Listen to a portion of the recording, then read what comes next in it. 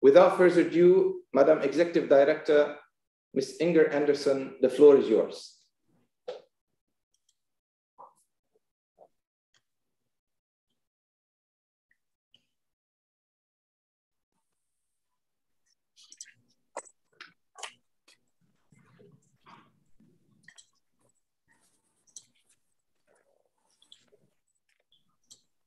Hi, Sami. I am now in. Thank you.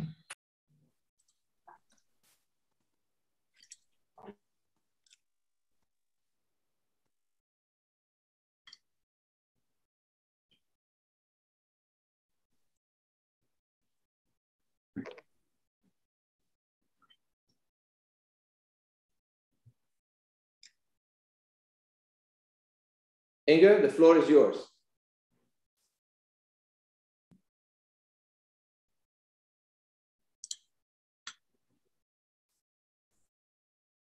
Thank you very much, Excellencies, Ministers. It's a great pleasure to be here today. And I do thank you for finding time in what I know is a very busy schedule to discuss West Asia digital transformation. Excellencies, we are really living in a time of global crisis, a crisis that goes far beyond the pandemic. And you, as environment ministers, see this up front, a crisis that will have longer and wider ranging consequences than COVID-19. And I am, of course, here referring to the crisis of climate change, the crisis of pollution and waste, and the crisis of biodiversity, a crisis that goes to the very heart of your ministries and your mission. This year, we will have seen the impacts of this crisis, these three crises across the globe, most visibly from climate change, which the IPCC recently warned us is intensifying rapidly. And West Asia is facing some of the major brunt of this, with the additional risk that this could indeed lead to unlivable conditions for people across the world, including in this region. West Asia can expect a 20% decrease in rainfall over the next 50 years, a huge problem for a region that's already significantly water scarce. According to the World Bank, in Jordan, for example, the average per cubic meter freshwater, internal freshwater renewable resource is 70 cubic meters per capita per year. And that includes 700,000 refugees.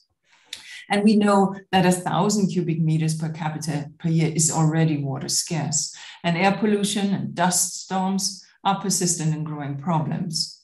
Almost 90% of the region's waste goes to landfill and urban expansion, intensive agriculture, and the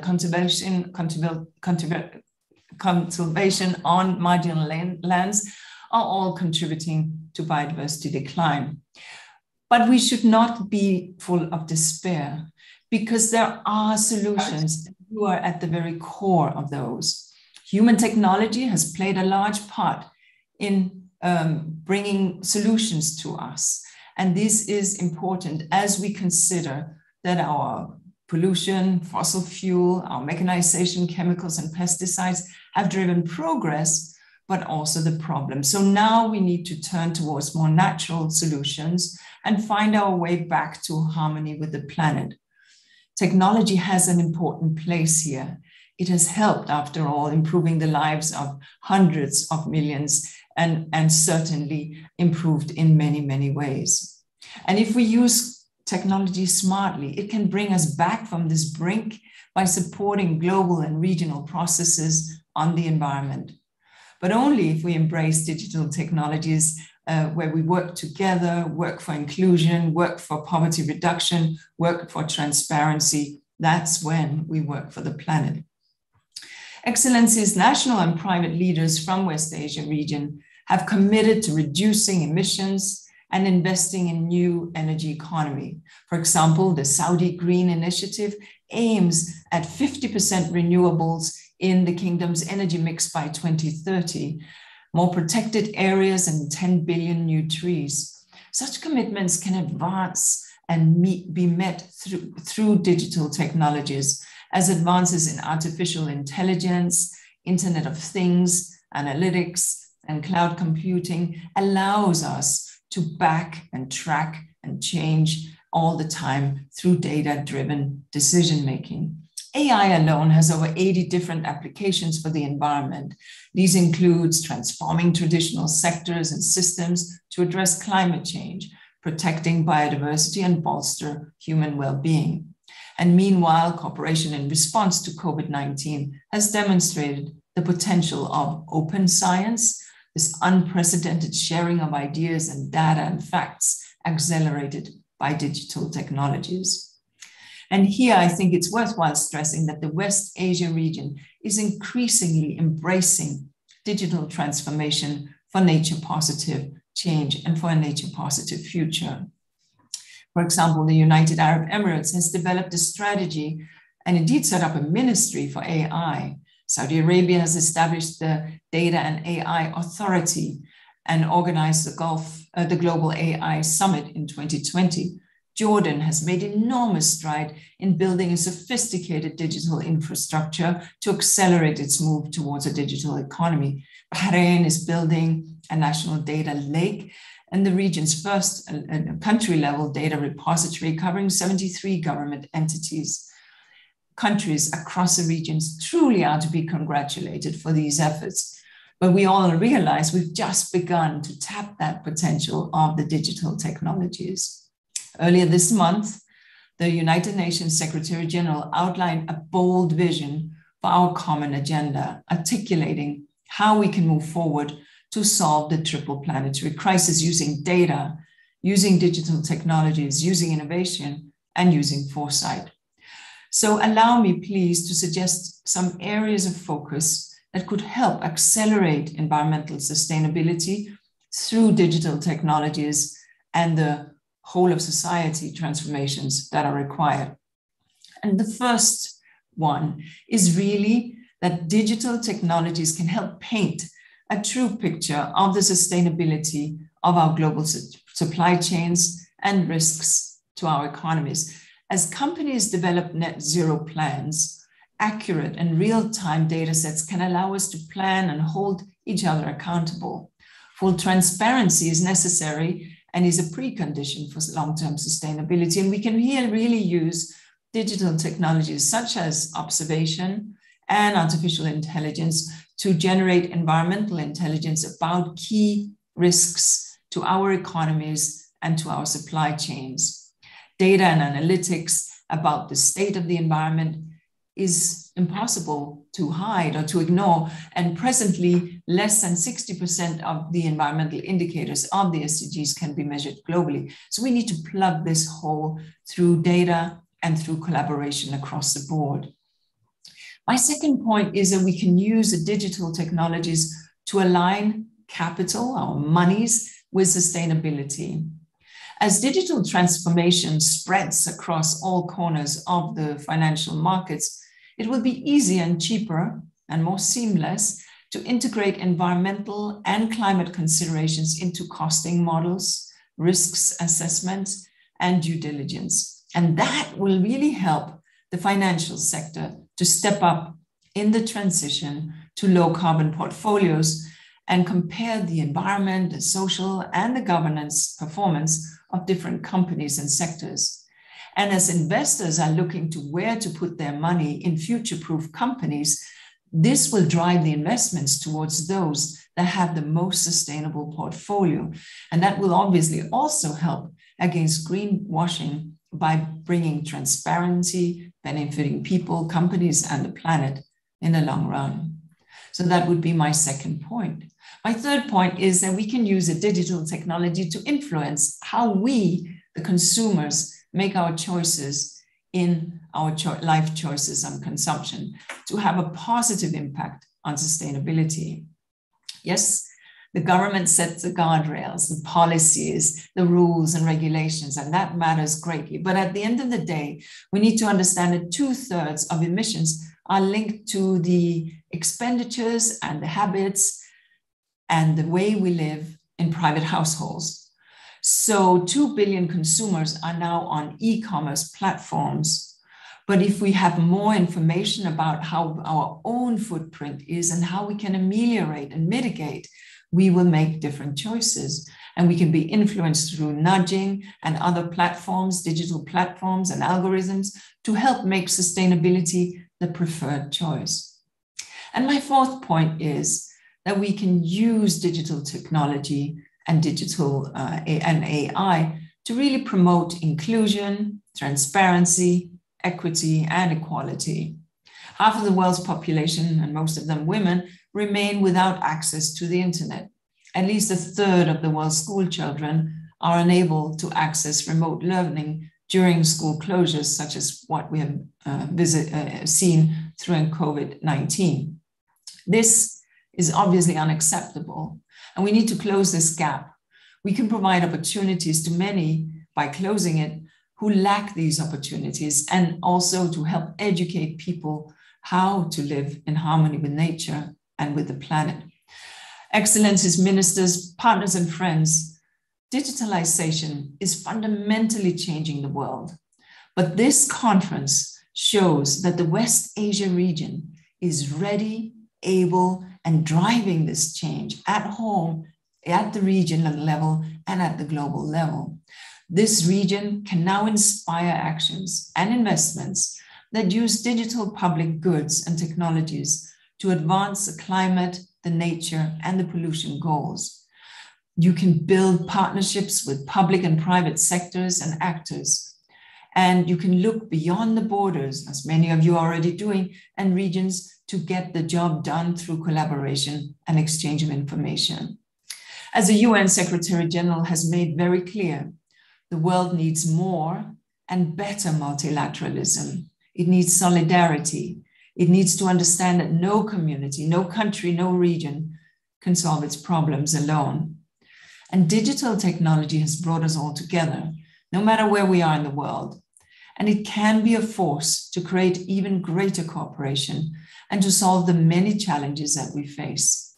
But unlike every tool we build, it is wielded and run by us humans. And by so doing, it is now down to us to use this technology wisely and to create a better future for everyone everywhere. So ministers of environment, excellencies, it is a great pleasure to be with you here today. Your work in this field will have transformational impact, and I salute you for that and look forward to this discussion. Thank you.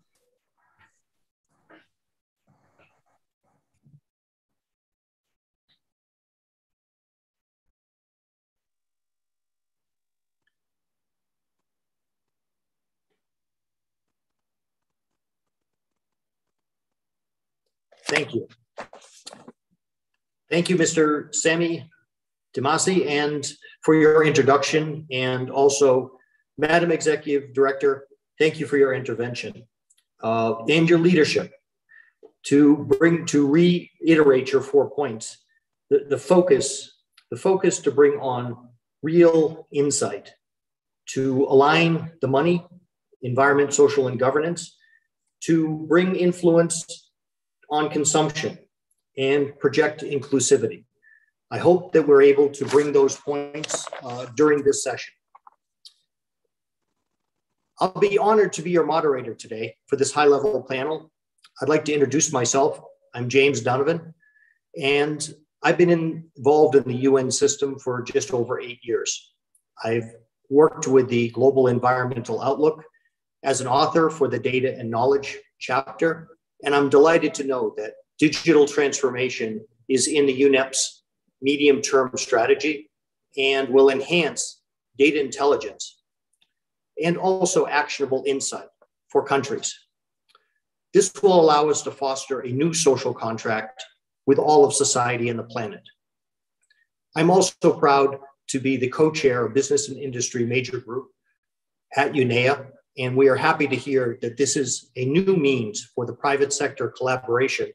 As the Executive Secretary said, 2/3 of the equation is the private sector, is set for a collaboration to advance digital transformation, particularly in the West Asia region. Science today tells us the planet is facing these 3 major crises: climate crisis, nature and biodiversity, and pollution crisis. In addition, we have received a fundamental warning through this pandemic that we must rethink our relationship with nature and the interventions needed to be done at speed and at scale to deploy solutions where it matters and when it matters. I do have the honor today to being your moderator, and I would like to call upon His Excellency, Engineer Mansour Al-Mushadi, Deputy Minister of Environment, Water, and Agriculture from the Kingdom of Saudi Arabia, to address how digital technologies support governments to achieve its goals and national visions. Your Excellency, the floor is yours. Thank you, James. Hello and good morning to everyone. Excellencies, distinguished guests, it's a pleasure for me today to participate in the Digital Transformation Conference for the Environment West Asia. I'd like to express my sincere appreciation to the UNEP efforts in setting the agenda and coordinating the meetings and events for this conference. Distinguished guests, the environmental challenges facing the globe have been amplified over the last 2 decades. Global warming, weather extremes, sea level rise, droughts, and desertification are amongst the biggest global challenges. The weather-related disasters, biodiversity loss, pollution, and climate change resulting from these pressing challenges need to be addressed with the ambition and urgency. In this regard, we in the Kingdom of Saudi Arabia firmly believe that protecting the environment is one of the pivotal concerns of our time. We are committed to work together to combat climate through collective actions. In line with this, His Royal Highness, the Crown Prince Mohammed bin Salman, has announced 2 significant initiatives, the Saudi Green Initiatives and the Middle East Green Initiative, which aim at reducing carbon emissions in the region by 60% and mitigating deforestation. Under the Saudi Green Initiative, the Kingdom plans to plant 10 billion trees over the next decades to raise terrestrial and marine protected area to 30% of the Saudi total area by 2030, and to support a larger reforestation program in the region. This program will be extended to include regional countries and international partners, in which 40 billion trees will be planted in the Middle East.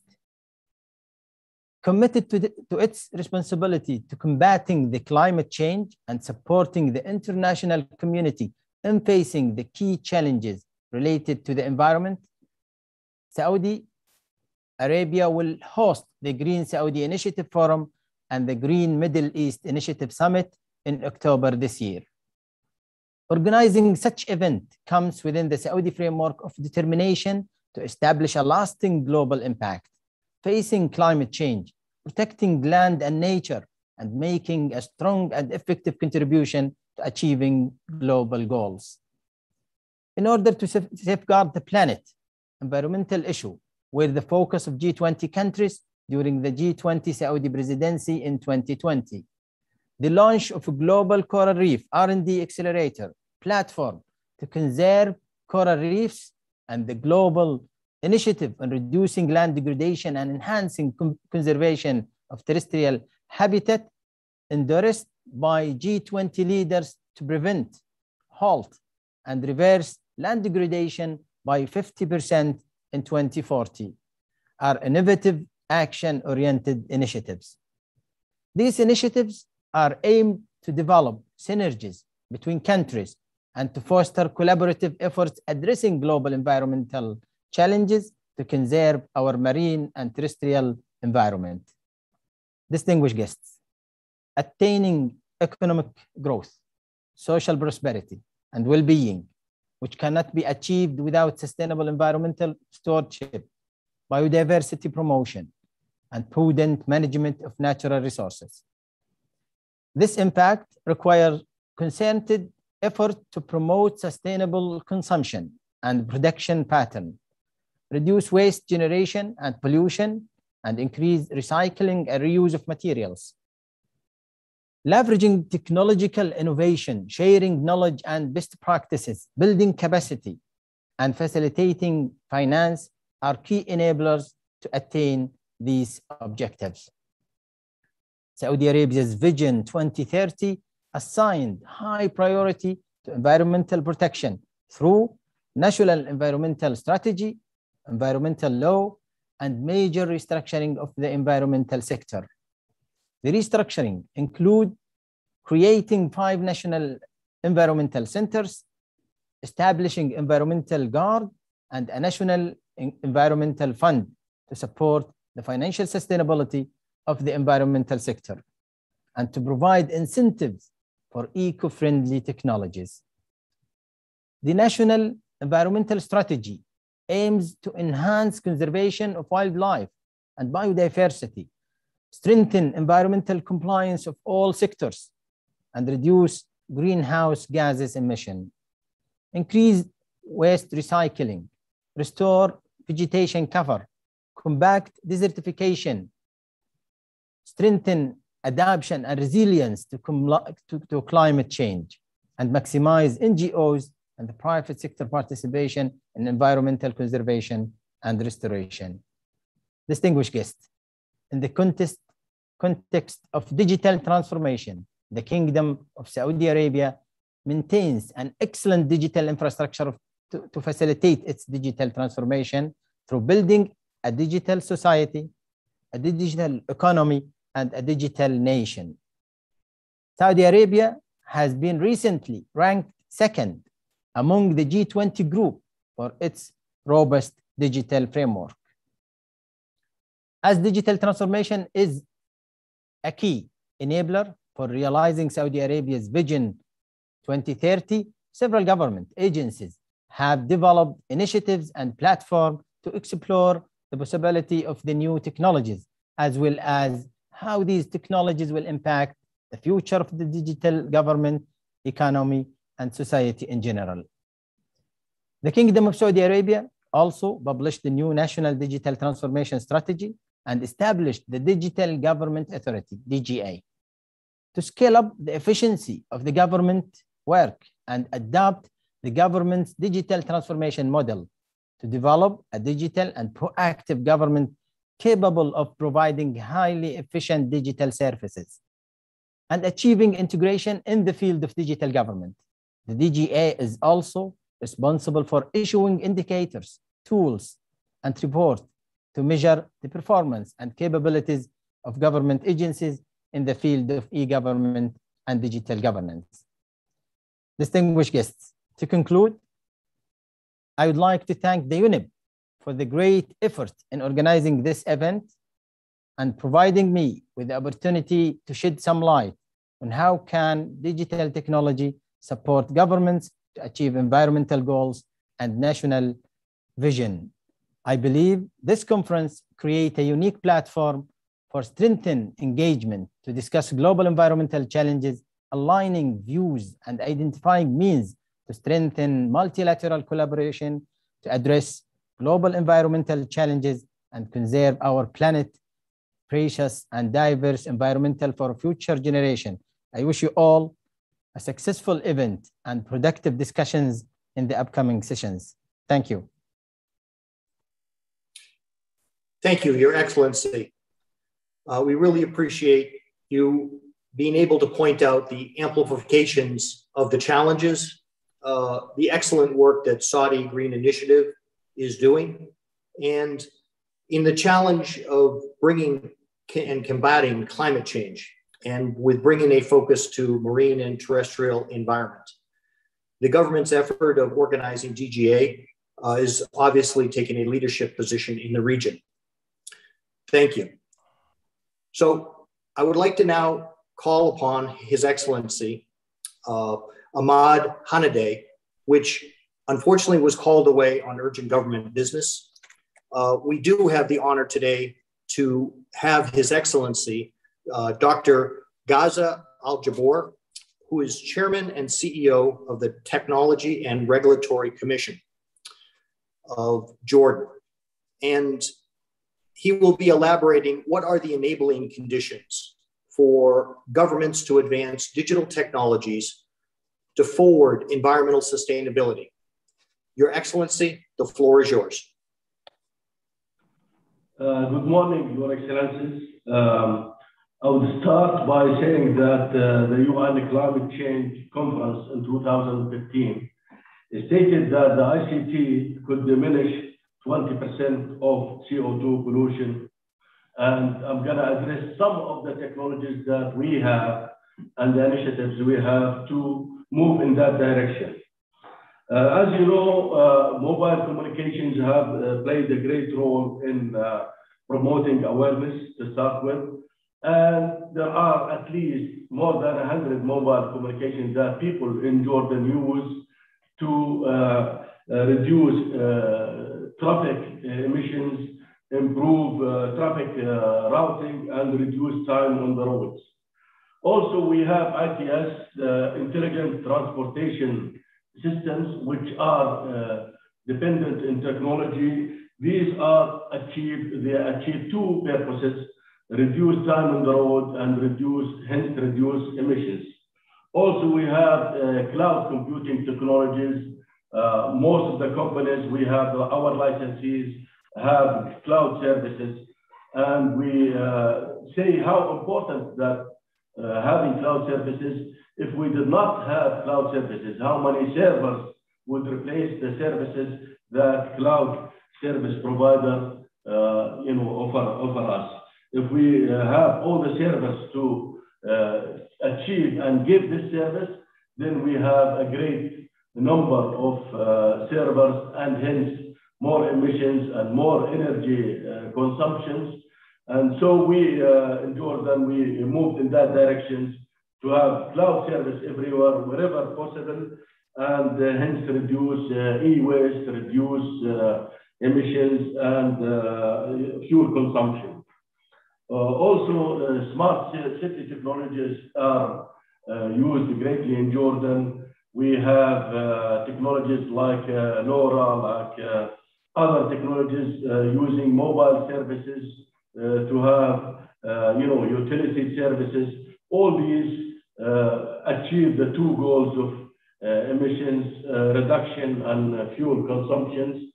So also we can see that we are moving towards capitalizing on AI, as I think some of us have seen how AI applications can be used in drones to plant trees and fight deforestation. So AI is being used in Jordan, and we are building capacity to make sure that AI can predict natural phenomena and improve the data utilizations and data analysis. All that will help us to make sure that we have less negative impact on the environment. Also, blockchain has been used, and using blockchain in the value chain, the impact, and it will improve efficiencies and reduce emissions and the use of power. Also, we're moving towards 5G. 5G offers us smart city solutions and improve mobility services. Jordan has moved in the past and making more advances in the paperless environment. We're using less paper, less printers, and we are optimizing businesses so that e-waste is reduced greatly. I believe Jordan is capitalizing in technology to make sure that we have environmental sustainability, and Jordan is greatly values the importance of the environment, and that's why we have a dedicated Ministry for the Environment, because we value the environment, that we want to make sure that sustainability is there. We're moving into a smart agriculture, and with the smart agriculture, that we conserve water resources and we reduce power consumptions. So I believe Jordan is capitalizing on digital technologies to achieve the goals of sustainability and reduce the emissions. planting trees and stuff like this, we have not utilized technology in that direction, but I'm sure that in the future, whenever technology is possible to use in that direction, it will be used. So, as Her Excellency mentioned, Jordan is building a strong digital infrastructure with Reliance to make sure that we reduce e-waste, we reduce fuel consumption. Myself, I would say talk about myself and say that my printer at home is becoming a piece of furniture rather than a tool that I use every day to achieve whatever I want to do. People in Jordan are hungry for technology. They utilize technology to the best they can, and wherever it can be utilized, I believe people are utilizing it, and the government has many strategies in that direction, and we are all moving towards digital transformation with all its benefits. And one of the most important benefits is environmental sustainability. And I know my speech has been more technology biased, but I wanted to demonstrate to you or mention that what technologies are used in Jordan and how they're used. I believe if we utilize digital technology to its best to conserve the environment, I believe we can cut the story short and reach most of our goals if people are utilizing it on the individual level and on the state level. I would say thank you for giving us the opportunity to participate in this conference. And I believe there are things that can be done regionally, where you could use, for example, data centers, move data from a country to another and to a neighboring country. But I believe technology in Jordan is given a priority. His Majesty, the King, always addresses the importance of technology and the utilization of technology to achieve the strategic goals of Jordan. And from my side, thank you. And I've tried to highlight the technologies and the utilization of these technologies in Jordan. Thank you very much. Thank you, Your Excellency. Dr. Al-Jabour, I really appreciate you highlighting some of the tangible examples. I think the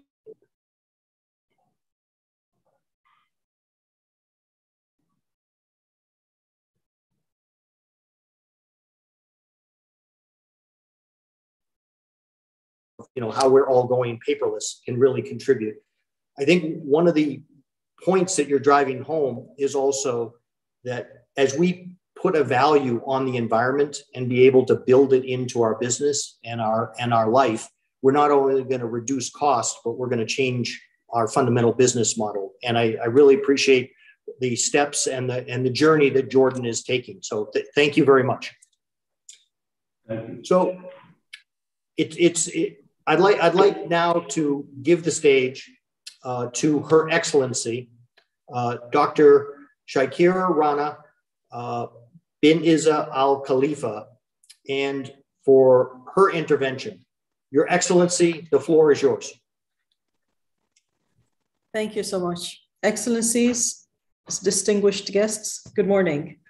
I would like to begin by thanking His Excellency, the UNEP Regional Director, Mr. Sami Demasi, and the staff at the United Nations Environmental Program Regional's Office here at Manama for organizing this exciting conference. I would also like to extend my gratitude to my fellow keynote speakers today for their informative input. As you are all well aware, we are all here today to take part in an event that is meant to explore and enlighten the path towards incorporating the use of digital technologies in our fight against what the UNEP has highlighted as the three foremost environmental crises facing our world today, namely the climate crisis, the biodiversity, and the nature crisis, and the pollution of the water crisis. As the Secretary General and Deputy Chairperson of the Kingdom of Bahrain's Higher Educational Council, I would like to comment first more broadly on the environmental agenda and the accomplishments of my country's government before elaborating on how I believe higher education can better serve this conference's stated goal of involving digital technologies in sustainable development policies and environmental governance. The Kingdom of Bahrain is committed to protecting the environment and preserving natural resources while pursuing its ambitious national developmental agenda. The Kingdom's government has made significant progress in these areas, incorporating the Sustainable Development Goals 2030 set by the United Nations General Assembly into its Government Action Plan and Economic Vision 2030. In fact, the sustainability is one of the three principles guiding Bahrain's Economic Vision 2030. As many an environmentally sensitive matter form a core focus of this program, including the environment more broadly, sustainable resource management, urban development matters pertaining to water and energy, transport, urban growth, water management, marine conservation, and biodiversity, among other issues. Moreover, the Kingdom has implemented a range of initiatives to support the protection and preservation of the environment. These include the following: the Bahrain National Environment Strategy, climate action in Bahrain, pursuing the Sustainable Development Goals 2030, inaugurating a Supreme Council for the Environment, progress in the areas of sustainable development to protect the environment and national resources, recognizing award-winning efforts, several environment protection degrees and decisions, various conferences and agreements, the hosting of the Regional United Nations Environment Program, UN Environment, the NSSA, the Kingdom of Bahrain Space Vision and Mission. As I have given you all an overview of all that has been done by my country's government in pursuit of sustainability and protecting the environment, I feel as though it is now possible to begin speaking about how this issue factors into higher education scene in the Kingdom of Bahrain. As it currently stands, there are several postgraduate programs offered by the institutions of higher education in the environment fields in the Kingdom. These include, but are not limited to, the following subjects: environmental biotechnology, environmental sciences and natural resources, water resource management, agricultural biotechnology, and hydrogeology. It is my firm belief that digitalization has served and continues to serve the higher education scene, not only here in the Kingdom, but in the whole world for better. This past year and a half, for instance, we all bore witness to how distance learning technologies have helped preempt the potential distribution of teaching that is ongoing this ongoing pandemic. That this ongoing pandemic may have provoked only a few years ago. I can confidently attest on how digital transformation has helped better serve higher education institutions to conduct science-based analysis of environment trends in the Kingdom of Bahrain. This is not least because of the role of higher education institutions in relations to environment sustainability has historically been more prevalent universities are.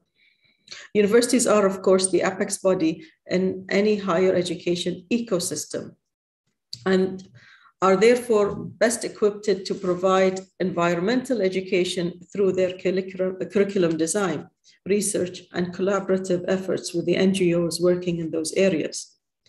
They can also more generally provide trained manpower and knowledgeable expertise to solve critical environmental problems to governmental and international agencies, as well as companies in the private sector. They also tend to act on a more fundamental level as a good networking systems and platforms for data collection. On that note, I would like to refer to the data surrounding publications on digitalization and sustainability.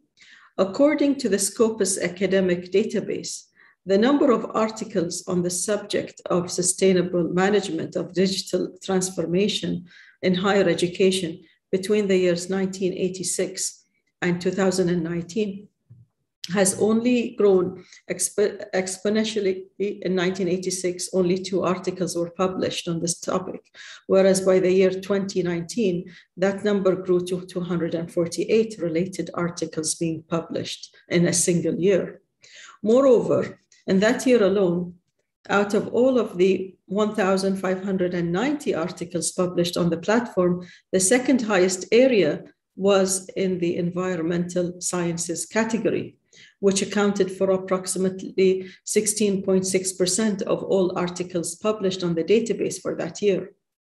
This information all points out to the increasing popularity that environmental studies and sustainability have gained in the realm of academia over the last few decades. With the outbreak of COVID-19, many types of additional environmental challenges have arisen, such as exposure to disinfectants, increased production of solid waste, reduced recycling, increased use of biomass, food insecurity, and the unfortunate halting of the renewable energy-related projects and initiatives. These developments have in turn spurred researchers into suggesting and stressing the need to learn from the spillover of the pandemic to ensure sustainable city planning and management in the event of future crises. Doubling down on the digitalization of the higher education scene can no doubt aid in these efforts. There is an old Native American saying that warns that we do not inherit the earth from our ancestors, we borrow it for our children.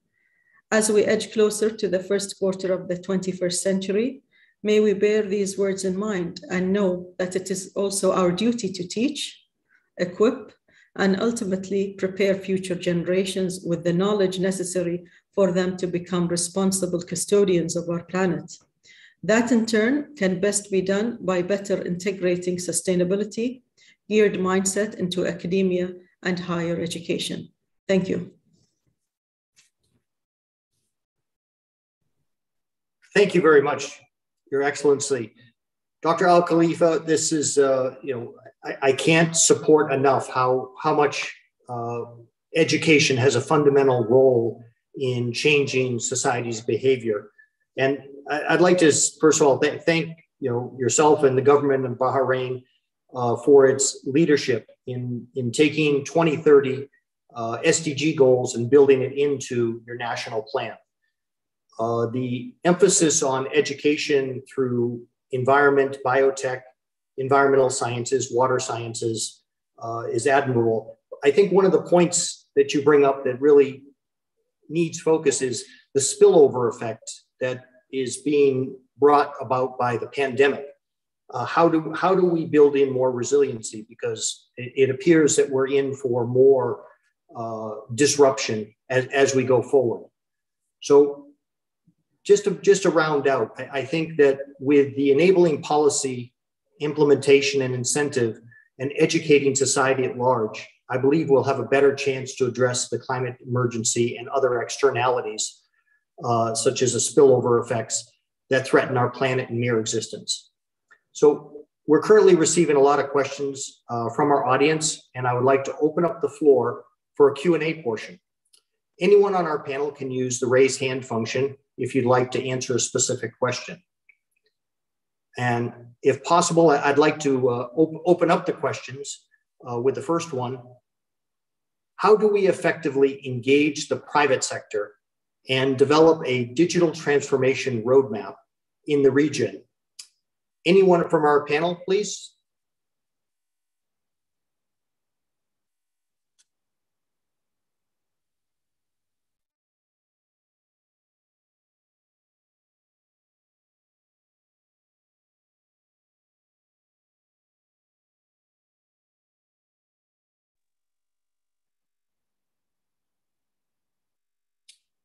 Well, maybe, Jim, you will allow me to go. I will not speak Please. to the region, but I will speak to the global experience. And I'm sure excellencies present here will wish to speak to the region.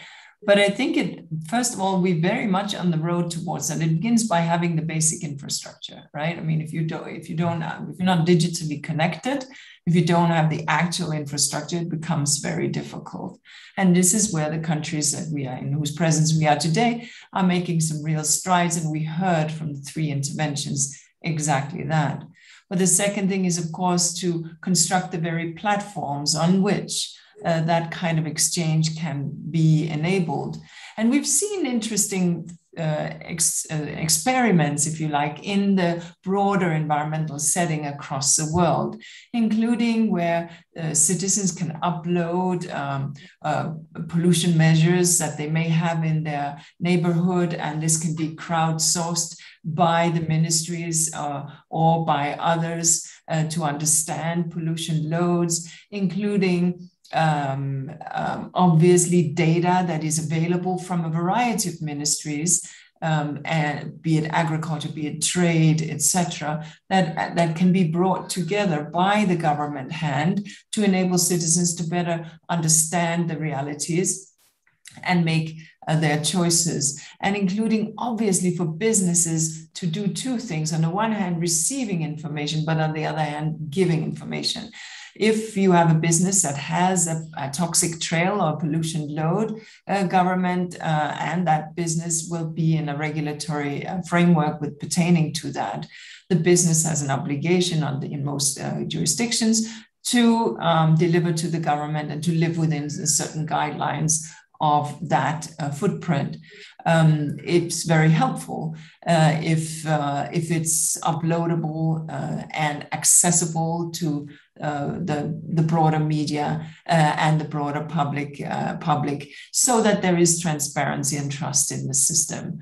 I think that the more we have the enablement through portals and through systems that we are hearing from this region are being built, the better the overall systems will be on the environmental management front. Thank you.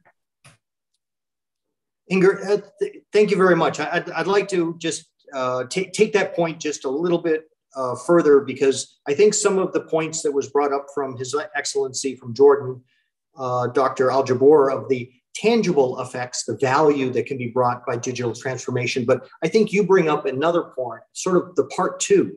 How do we gain trust? How does society, governments, private sector use digital transformation to build in trust in this journey to this new business model where we have to value environment, we have to value and build in sustainable. ESG will become part of a value proposition. As we go through that journey, I think that second part that you pointed out, the trust, that digital transformation, and the fact that maybe different contributors such as citizen science or other contributors along the journey that can populate digital transformation can help build that trust. Other questions? I know we're running short on time, but any other contributions?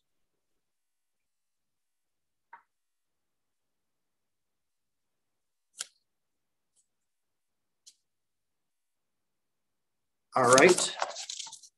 I do apologize. Sorry, Jim, you had Dr. Al-Jabour, please. He was yes. putting up his hand. Yes. Please. Dr. Jabour.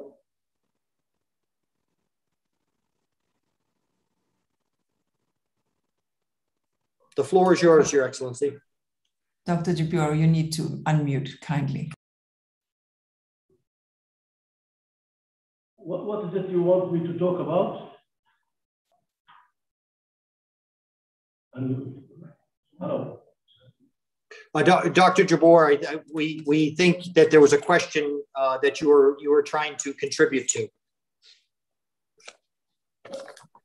I don't have any questions. Thank you very much. I don't have any questions. All right, thank you. We do have a lot of questions coming in, but we are unfortunately running out of time.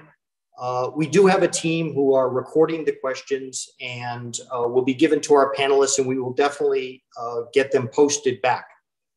We still have an exciting session ahead, and I would like to thank each and every one of our panelists for joining the high-level session.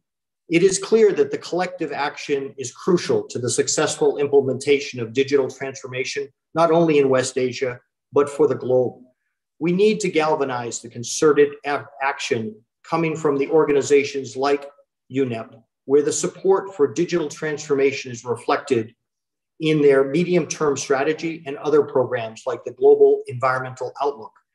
We also need the political will from the governments as manifested by the points made by our excellencies from the Kingdom of Saudi Arabia and Jordan, and the education that was represented by our excellency from Bahrain in integrating sustainability mindset and education, especially in our youth.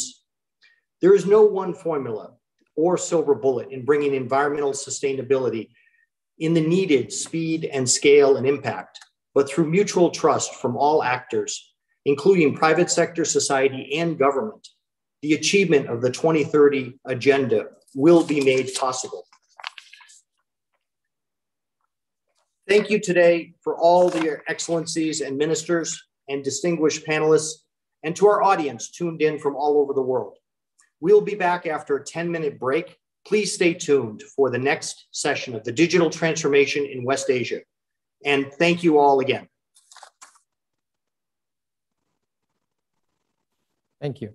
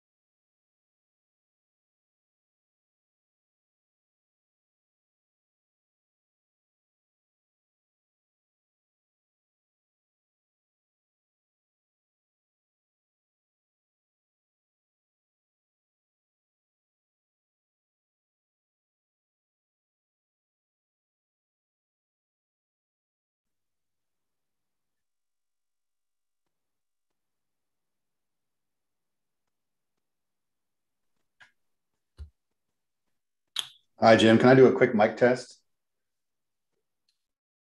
Test, test, very clear.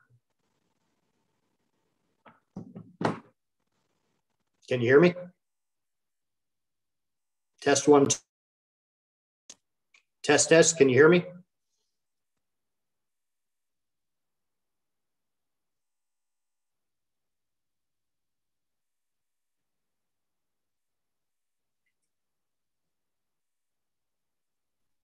Yeah, sorry, Jim. Can you hear me now? Yes, I can. Okay, perfect. Thanks.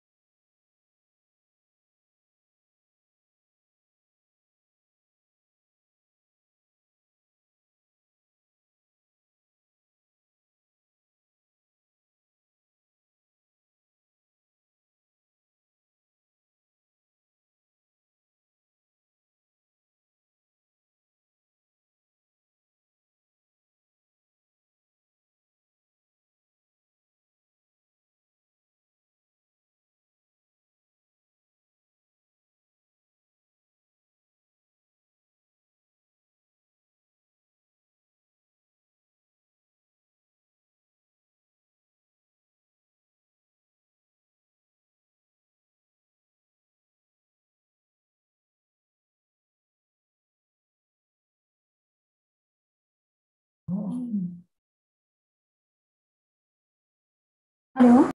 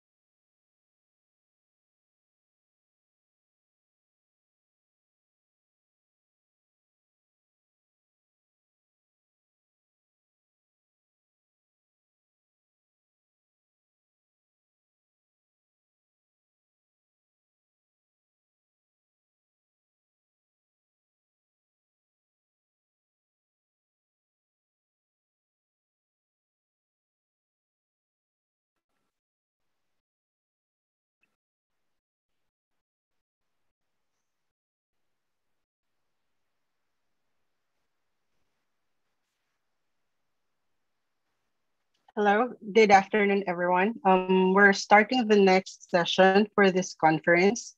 I believe we have our panelist who has already joined us in the conference.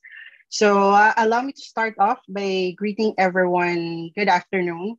And to those who are tuned in from different time zones, good morning and good evening. Allow me to introduce myself first. I am Michelle Pan from Global CEO Alliance, and I will be your moderator for this segment. I have the pleasure of welcoming you all to our second session, Digital Transformation in West Asia. And let me start off by giving some introductions to our esteemed panelists for today. Mr. David Jensen, Coordinator of UNEP Digital Transformation Task Force. We also have Mr. Abdelmenem Mohammed, UNEP's Regional Coordinator for Science in West Asia, followed by Engineer Bayan Mahmoud Atamne, Manager of Soil Quality Environment Agency, Abu Dhabi. And also, last but not least, we also have a message from Ms. Barbara Henry, Director of UNEP North America.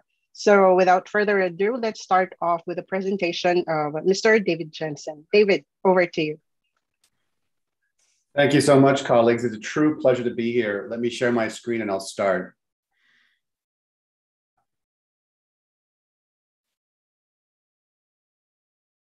Okay, is my screen up and running now? Yes, perfect. Thank you, David. Thank you so much. So I'm going to provide a very short overview in terms of this relationship between digital transformation and environmental sustainability, and try to answer the question, what's really at stake? So we're going to start at that global level, right? Looking at these two core trends that are sweeping the planet. As Inger already mentioned, we have this triple planetary crisis where our life support system is in peril. And at the same time, we have digital transformation, transforming our products, our services, our sectors, and our systems. And the real question is, what is the relationship between these two megatrends? And can that relationship be directed? And if you talk to the Secretary General, he now believes answering these questions is one of the most pressing problems facing humanity today. So let's unpack this a little bit more. Now, if you look at the triple planetary crises and all of the reports coming out from different scientific communities, everybody will see that there's a unanimous consensus and we have less than 10 years to solve these three issues, while at the same time also achieving the SDGs. So the clock is ticking and there isn't a huge amount of time left.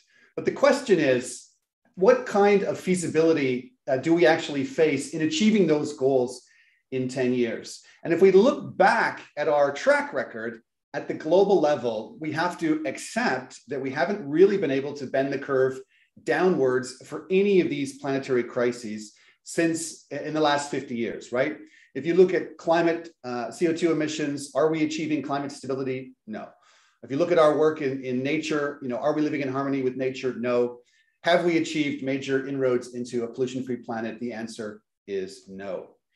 Now, if you look at our solutions, global environmental governance frameworks, we have to start accepting that they may actually not be fit for purpose. We have signed around 500 agreements in the last 50 years. And if you actually look at progress made, we've really only made significant progress in about 4 of the 90 targets. We're also looking at our track record in accelerating progress on the environmental indicators of the SDG. And this is also facing significant barriers. You will know that there are 92 indicators on environment within the SDG framework. Now, we've made positive progress on 28%, but we're not even tracking progress for 58% of them, as Inger mentioned. We don't even have global data to know if we're on track or not for almost 60% of these indicators. So I think the conclusion that we can make at the moment, and this is unfortunate, but business as usual is just not working to tackle these planetary crises. And it's not working because at the fundamental level, it's not changing the underlying systems, the incentives, and the behaviors at the speed and scale that we need. So that's kind of the first key message in conclusion. And that's kind of depressing, frankly. That's not very hopeful, but there is a light at the end of the tunnel, and that is digital technology, right? Digital technologies are offering this ray of hope because they're now disrupting and transforming every aspect of our lives and all of the operating systems that influence our behaviors. Now, what do I mean by operating systems? Human cognition, for example, the operating system in our minds, right? Artificial intelligence, cloud computing is fundamentally augmenting these capacities. We're out now on our mobile phones 3 to 4 hours a day minimum, and there's a supercomputer, being pointed at our brains every single day, trying to influence and manipulate us. And this is fundamentally disrupting our cognitive system. Our social systems, right? Social media are now connecting 4 billion people. Phenomenal amount of ideas are being exchanged and moving around the planet at the speed of light. And this is fundamentally upending many of our social systems and even our cultures and our social relationships. Our economic system completely undergoing transformation. Platforms and blockchain and all kinds of digital tech are now leading to a situation where around 60% of the economy will be digitalized by the end of 2023. Our technology systems, right? We're moving towards smart technologies. We're moving towards the Internet of Things. At the moment, we have 21.5 billion devices interconnected and intercommunicating with each other. And finally, our governance systems are being upended, whether it's for procurement or whether it's cryptocurrency or identities. There's serious disruption happening to our governance systems. And if we could only channel government procurement, we could actually influence around 20% of global GDP. So all of these systems are being transformed and disrupted. And what I find really exciting about this is that each individual system is also now being interconnected, right? So they're being interconnected into this planetary scale digital ecosystem. And that alone could be transformative. So here's kind of, again, message number 2. There are this range of digital technologies now, and I won't go through all of them. You all know what these are. They've been mentioned already. These are now being combined to really accelerate environmental sustainability. And I think there are these 2 levels we have to be thinking about. So level 1 is really how do these technologies start to change product and services in the economy and make those products and services more environmentally sustainable. And I would say, these are the kind of digital transformation outcomes that a lot of people are thinking about. How do we make those products and services more efficient? How do we substitute one product for another or move between sort of atoms and bits? How do we improve coordination of supply chains? And how do we make supply chains more transparent? So that's kind of level 1 digital transformation. And I'm going to call that kind of the easy level of digital transformation, okay? But that's really important foundational transformation of our products and services. But the level I want to talk about is really level 2, and that's digital transformation of entire sectors and entire systems using these technologies. And in this kind of level 2, we need to be looking at, how do we improve human agency to adopt sustainable behaviors? What kind of digital incentives can we put into the economy to again, align our behaviors with sustainability? How do we create feedback loops to reinforce the kind of behaviors we want to see? And how do we build trust between all of these actors? So I think as we go forward, we should be thinking about these kind of 2 levels, the easier level, and then level 2, which I think is the harder level, because that's really looking at sort of sectoral and system level transformation. Now, here is the third message, and that is, if we fail to act, if we fail to direct digital transformation towards environmentally sustainable outcomes, it will simply, digital transformation will further accelerate business as usual and the pursuit of profit over people and planet. That is crystal clear. And in fact, digital transformation, which is not directed, or business as usual digital transformation, will actually augment a number of serious risks to sustainability. It will drive hyperconsumption. It will continue to propel misinformation. It'll continue to polarize different perspectives. It'll lead to a series of e-waste impacts or impacts from e-waste, and it'll obviously increase energy demand. So we need to be thinking about, engaging now in order to mitigate these kind of risks. So the SG, you'll see the SG will say, we're now standing at this pivotal moment in human history in terms of how each of our operating systems is digitally transformed. The digital revolution could be the single largest opportunity to achieve system level changes aligned to the SDGs. It could be that silver bullet, but it also could be the largest risk to entrench business as usual and accelerate the death of our planet. And we have to decide which of these 2 paths we now take. So final message in that is really to accelerate this kind of system level transformation for environmental sustainability. We believe that there must be collaboration, coordination between public and private sectors in 5 core missions over the next 2 years. So what are these 5 core missions? Well, first and foremost, we need a planetary operating system and a planetary scale dashboard. So fundamentally, regulators need to be adopting regulations, policies, and standards that will enable a digital circular economy and a real-time planetary dashboard so we can understand and have full transparency over our natural resources, over the risks and how these resources are being used. Second, we need full supply chain transparency. Producers and companies must start to systematically measure and value and disclose environment and carbon performance of their value chains and supply chains. The third mission, sustainability by default, right? Platforms have to start using algorithms and filters to recommend and promote sustainable products and services by default, right? That has to become part of the code of our platforms. They need to be helping us select the products and services that are more sustainable than others. Procurement with purpose, right? Consumers, buyers, we need access to information and incentives that help nudge us towards those sustainable products, services, and behaviors. And finally, we ultimately have to align our capital with our climate aspirations, using environmental data to really drive environment, social, and governance, investing, and risk analysis. And these are the 5 core missions that UNEP's digital transformation program hopes to enable and empower. The one thing I will leave you with in terms of immediate steps to talk about is this transformative concept called the digital product passport. This is kind of one of those core foundational investments that would actually bring those 5 core missions together. And so basically the idea is fairly simple. As we move into a circular economy, every product will have a life cycle loop and it'll have a data loop, right? And we need to start structuring what that data loop looks like. And how can we have sort of a data pod that is attached to every product and every service in the economy, where we can begin to look at the provenance of that product, the supply chain, the environmental impact, the carbon impact, the recycling pathways. All this data can be stored in this digital product passport for different actors to access. So that's what we're looking to build going forward, is this digital product passport. And we need to start having a dialogue in terms of how to shape this investment. So as Inger mentioned, as all human transactions are increasingly digitalized, the big vision is that we must integrate environmental sustainability metrics, values, and outcomes into the algorithms and the codes of the digital economy. Digital transformation must make sustainability simple, seamless, and scalable by default. And that is the goal we want to achieve.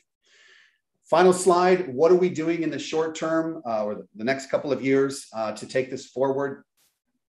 The first pillar of our work is looking at the foundational data and the digital infrastructure needed.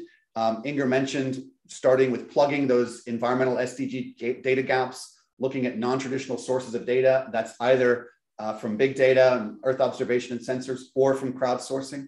We're building a world environment situation room to aggregate all of this data and make it available. We're developing a global environmental data strategy between public, private sectors, and civil society, looking at building API for Earth standards, and then really helping to identify what is the high value public data needed by UN country teams and private sector actors to accelerate their SDG goals. The second area is looking at catalytic digital transformation partnerships.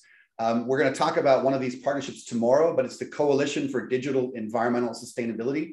This is CODES, and this is part of the Secretary General's Digital Cooperation Roadmap. This is looking all about, how do we start to accelerate environmental sustainability with digital technologies, and what are the specific investments that public and private actors need to make. We're looking at this digital product passport, and ultimately we're trying to start to orient all of our flagship product services and partnerships towards this idea of a moonshot and system level transformation. And then finally, we're looking at digital literacy and engagement of stakeholders, starting to develop e-learning programs on how do you use digital tools for environmental sustainability. We're offering monthly webinars called digital discovery sessions. We're starting to support more systematically hackathons and open innovation on green digital technologies. And finally, we're working on various technical reports looking at this intersection between digital transformation and environmental sustainability. So that is the context that we face, and those are some of the actions that UNEP is undertaking. I thank you very much for your time and attention. Thank you, David, for your presentation, and thank you for highlighting the potential of digital technologies in solving or influencing the environmental dimension of the ESG, particularly the sectoral transformation and also the critical role of both public and the private sector. We are also receiving quite a number of questions from our audience, but we'll get back to that in our Q&A session in the latter part of the segment. So please keep sending your question in the Q&A button at the bottom of your screen. If we don't have enough time to address each one of them, we'll get back to you via email. For the meantime, may we now proceed with Mr. Abdelmenem Mohammed for a deep dive on West Asia perspective on digital transformation. The floor is yours, Abdelmenem. Thank you, Michelle, and hello everyone. My name is Abdelmenem Mohammed. I am the Regional Coordinator for Science in UNEP West Asia Office in Bahrain, and thank you for being with us today. I would like also to thank David for laying the ground and explaining how UNEP vision is about the digital transformation. So this will help me to connect the dots when it comes to the region. So without further ado, let me share my screen. Michelle, please confirm when you see my screen. Yes.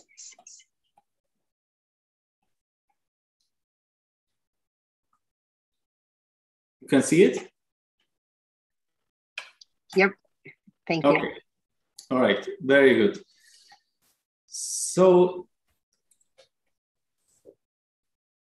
So today I will talk about two parts. One is the key environmental challenges in West Asia region. And the second part, I will also talk about opportunity for digital transformation in the region. So before we start, maybe we have a look about the geographical coverage of West Asia. As you can see, we are covering 12 countries the GCC countries, the 6 countries from the GCC Council, plus Yemen and the Mashreq countries. So these are the countries that are covered by the regional office in West Asia. So talking about the environmental priorities, and as you know, UNEP is a science-based organization. So we build all our, let's say, messages and statement on science. And for that, for the region, we recently developed or produced a regional assessment for the environment and the outlook in the region in West Asia. And it was a very comprehensive exercise, consultation with stakeholders, with government, with scientists, civil societies. Everybody was involved in this report, which is available online in both languages, Arabic and English.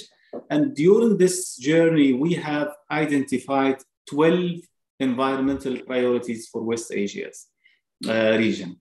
And as you can see here in these circles, and there are 2 priority areas. The first one, which is peace, security, and environment. This is the most, let's say, on the top agenda for the region as a top priority.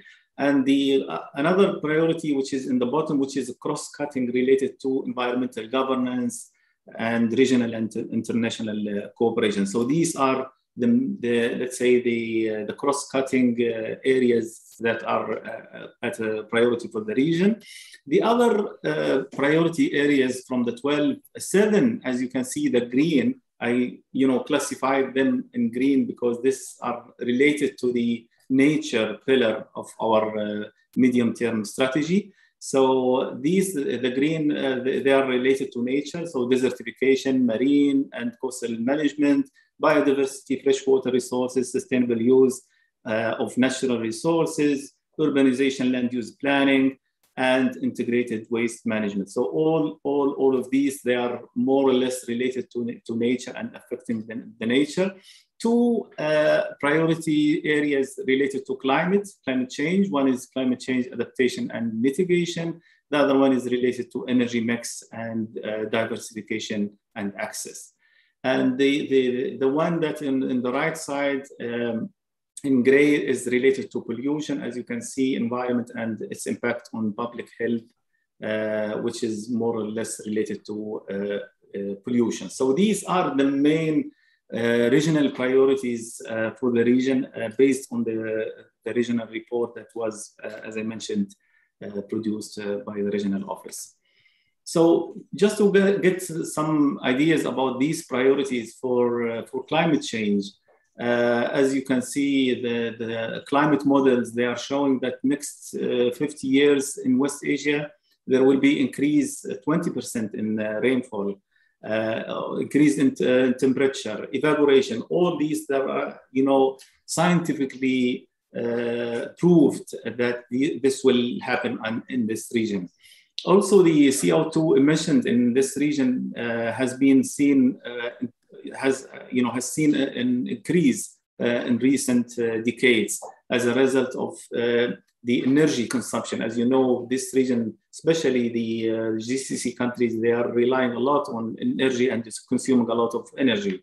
Also, and based on this information, the West Asia region is particularly vulnerable to natural hazards and coastal flooding, temperature increase. As you can see from the picture, this is in Oman, in Salalah, one of the hurricanes that hits the country because, as you know, as a consequence from the climate change. Moving to the nature elements.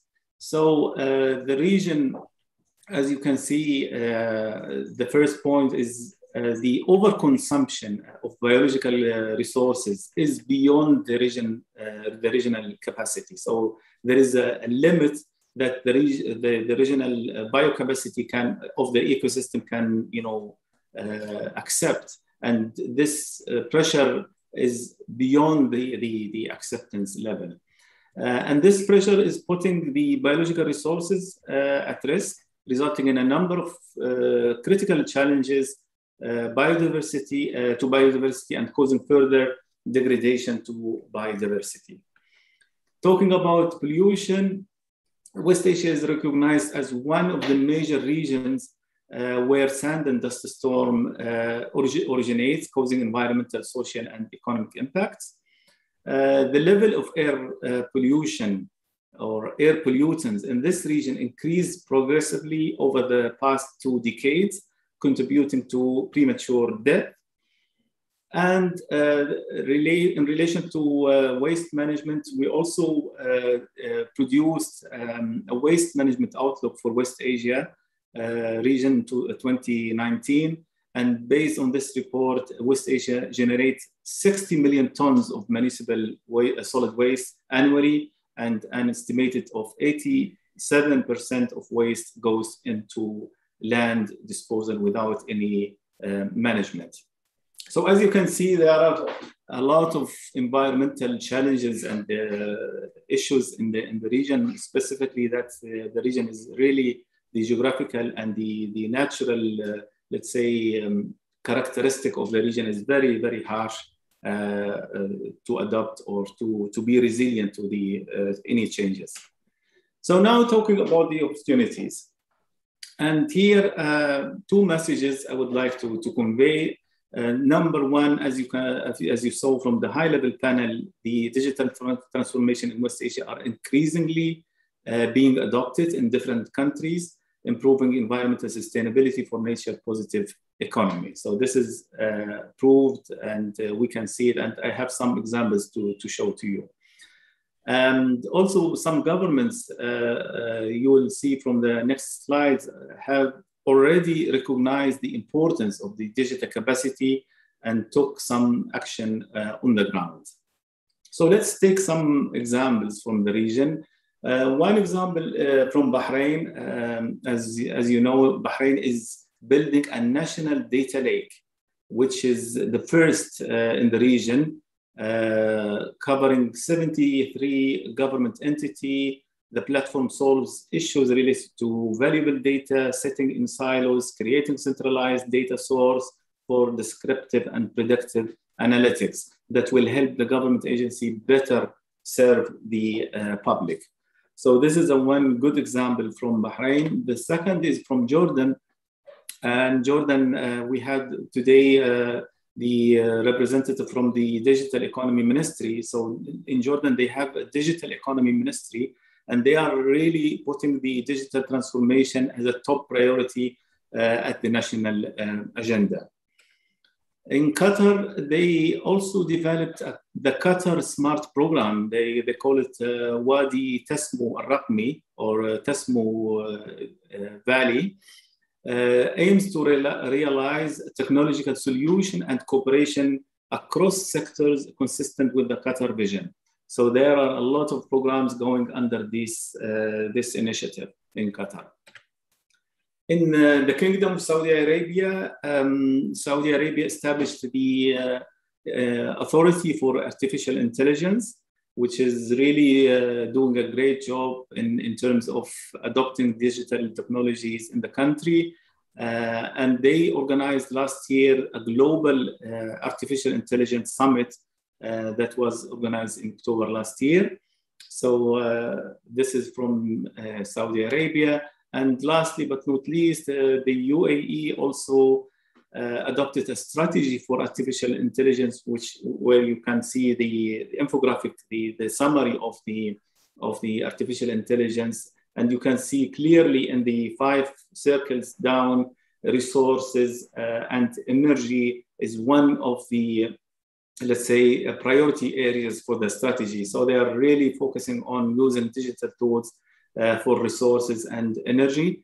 And also, in addition to that, UAE has a national innovation strategy, another one, which is focusing on technological innovation and value-added products and services to green market economy.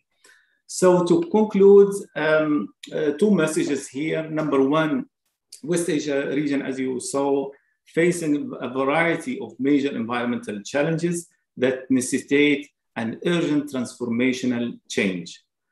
The second point is policymakers in this region specifically should pay urgent attention to accelerate environmental sustainability through digital technology. So with that, I will stop here and thank you for your kind attention. Over to you, Michelle. Thank you, Abdelmenam, and thank you for providing us the detailed environmental scenario in West Asia and also the digital transformation initiative coming from the different governments in the region. So I'm sure our audience would also be interested to see how can they get involved in these kinds of initiatives. So for now, may we move on to Engineer Bayan Mahmoud Atamne to share their experience in Abu Dhabi. Over to you, Ms. Bayan. Thank you very much, Michelle. Thanks to UNEP for arranging this gathering and giving me the opportunity to brief you on one of the innovative projects conducted by Environment Agency Abu Dhabi in the United Arab Emirates. Let me start sharing my presentation. Just a minute.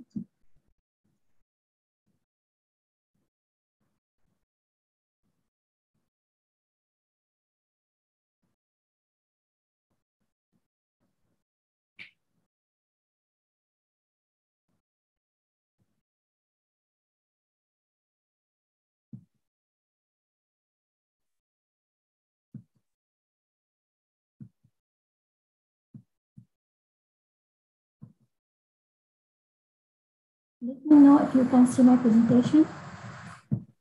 Yes, we can. Just a minute. I think I have issues here.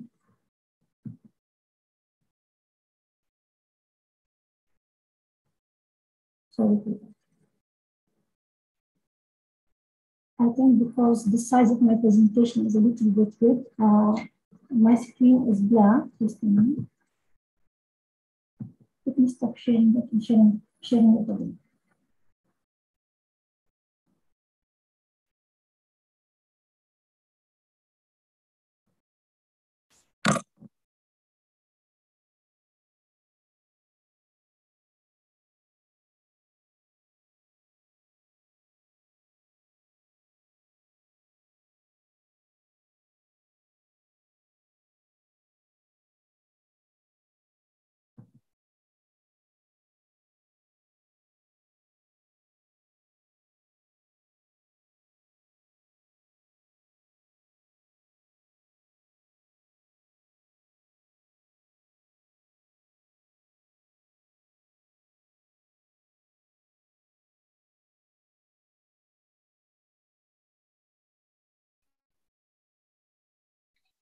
Yes, we can see the presentation. And may we also request Engineer Bayan to move closer to the microphone so our interpreters can, it will be easier for our interpreters to translate. Thank you.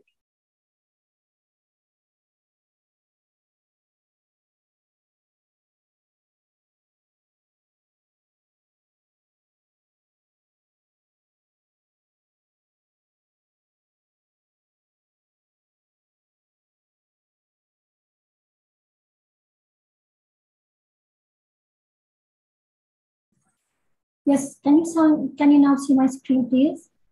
Yes. Is it a full screen? You see the title page now?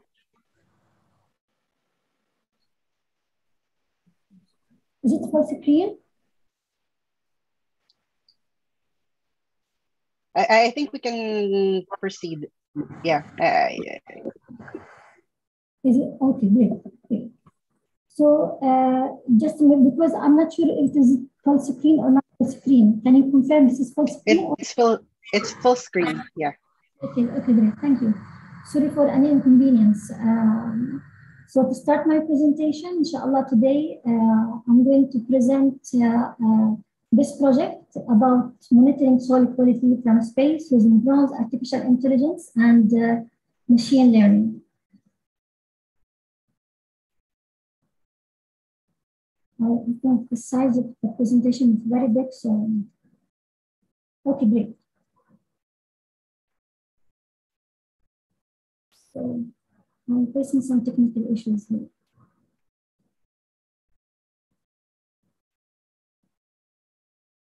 Michelle, can we start the next presentation so I can fix things here in my presentation? Okay. We can move on to the video message provided by our representative, Ms. Barbara Henry, to share the convening and outcomes from North America. And then we'll get back to the presentation of Engineer Bayan shortly. So maybe our host can now start playing the recorded message for Dr. Barbara for this session. Thank you.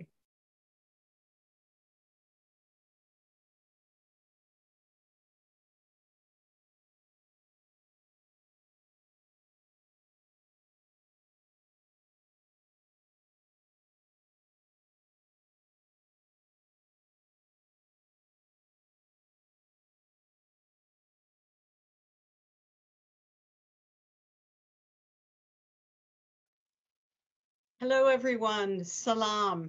It's great to be with you today for the first ever Digital Transformation Conference for Environmental Sustainability in West Asia. I am Barbara Hendry, the Director of the UN Environment Program Regional Office for North America. We recently had a convening in our region on this topic, and I want to share a few of the outcomes of that conversation with you. Our office covers the US and Canada, and we do have a large concentration of some of the world's biggest tech companies, including Facebook, Google, Microsoft, Apple, Amazon, and more. So we oriented our digital consultation to reflect this and work together with a regional partner, Future Earth, to convene some of these big players around the table. In fact, we held the meeting under Chatham House rules, so I can't actually name the participants in our conversation. This turned out to be an important element in being able to bring big tech companies to the table as a group, especially in a pre-competitive space. We also brought in a small number of researchers, NGOs, and innovators. So we got two big learnings out of this conversation.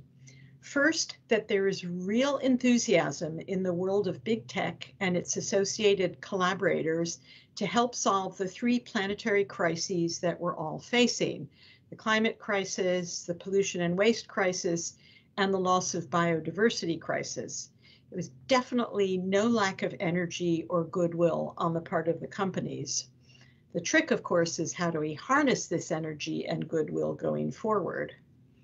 Second, there was a clear desire and even a hunger for UNEP leadership in helping set the agenda for how big tech companies engage, what they do, and what priority issues they should focus on. Big tech companies have enormous capabilities to collect, analyze, and present planetary data in a way that can help policymakers solve problems. But they need to know what are the specific exam questions that they should be answering. And they think UNEP can play an important role here. These exam questions have to be clear and concrete. They can't be vague or overly process-oriented. Companies want clarity from UNEP and from policymakers on the specific issues or problems to be tackled that lend themselves to the application of the sophisticated digital technologies that they can deploy. They want collaboration around specific use cases. And what we heard from them is that they feel that's how partnerships with the big tech world can best go forward most effectively. In fact, our sense was that we would probably struggle to convene these companies again, especially in a pre-competitive space, without this clarity of ask. In that regard, participants also identified the need for some sort of architecture for collaboration between digital actors, policymakers, and other stakeholders that can build dialogue and trust. And they thought UNEP could play a role here too, with its unique ability to catalyze multi-stakeholder collaborations.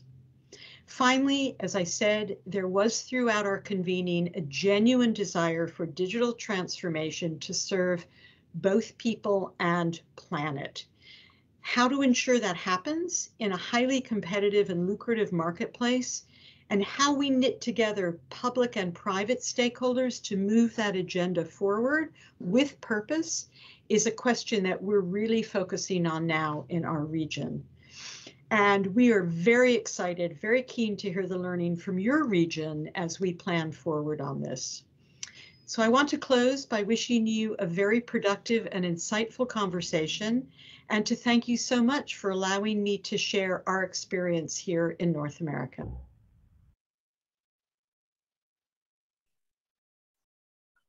Thank you. We'd like to thank Ms. Barbara Henry, who wasn't able to join us today, but has kindly sent her video message for this session. And maybe we can now go to Engineer Bayan Akamne for her presentation. If you're... Let me start sharing again my screen. Yes, please. If not, we can also share the presentation on our end. Let us know. Thank you.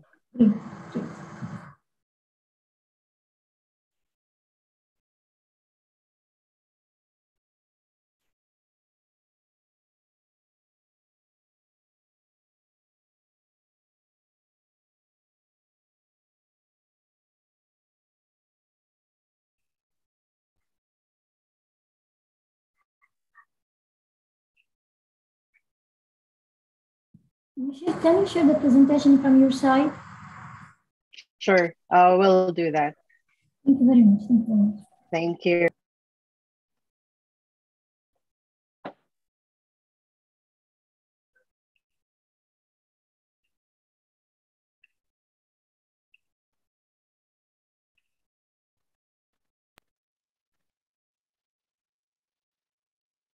Okay, so Engineer Bayan, you can now proceed.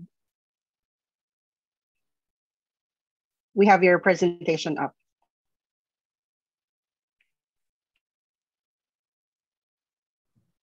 Yes, great.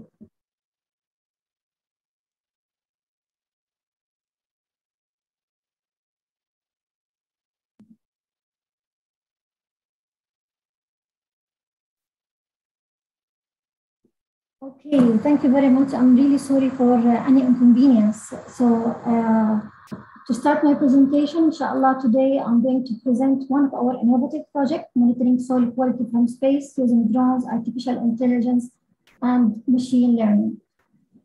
I would like to start by noting that this is a multidisciplinary project. Can you, next slide, please?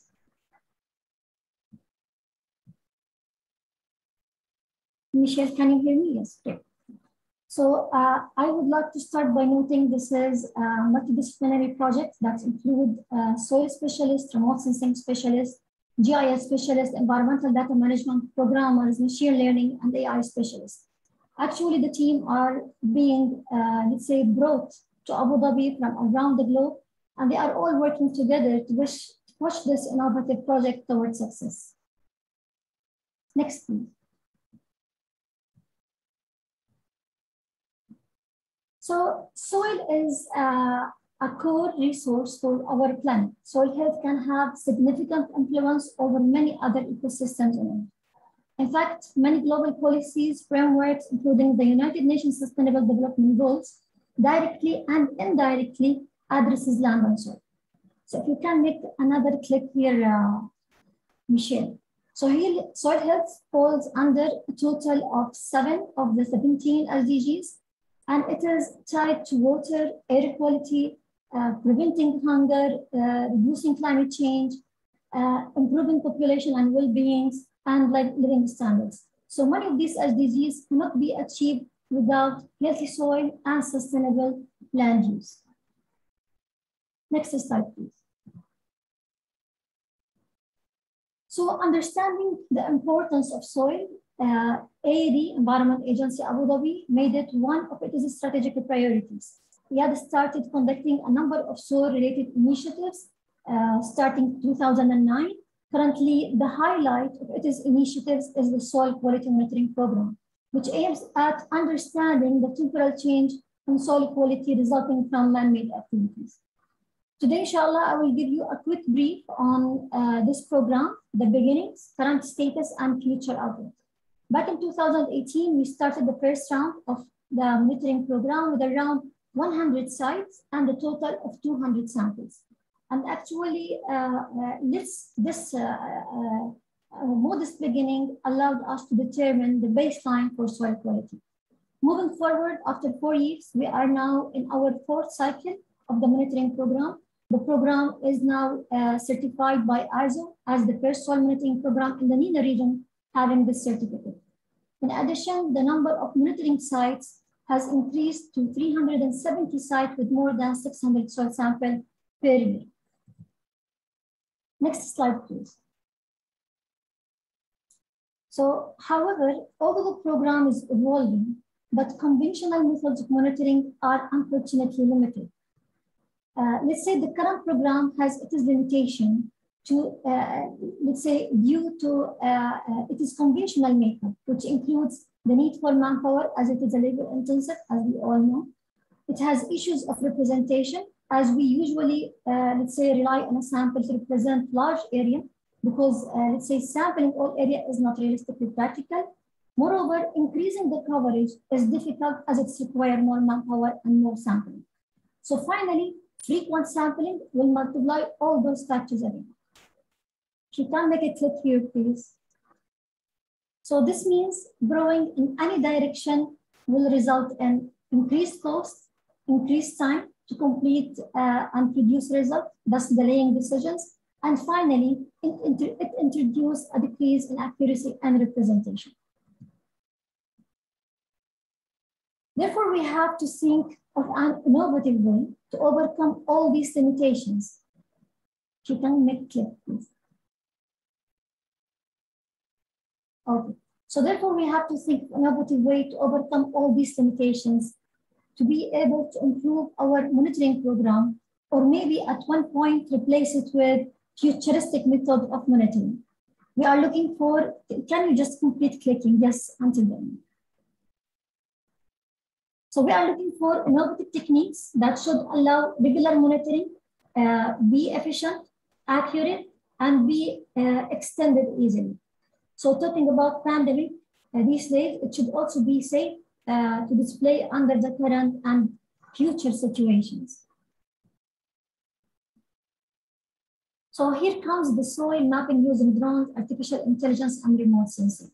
Actually, the ultimate goal of this project is to make the transition from the traditional methods to monitoring, let's say, to more innovative technologies that will augment the traditional techniques. This slide demonstrates the methodology specifically deployed or developed for implementing this project. The method was developed to provide the necessary data that will allow the correlation between the remote sensing data and ground truthing data. Actually, this big data will be fed into an AI machine learning model to predict soil contamination. Right now, we are collecting spectral data from the soil.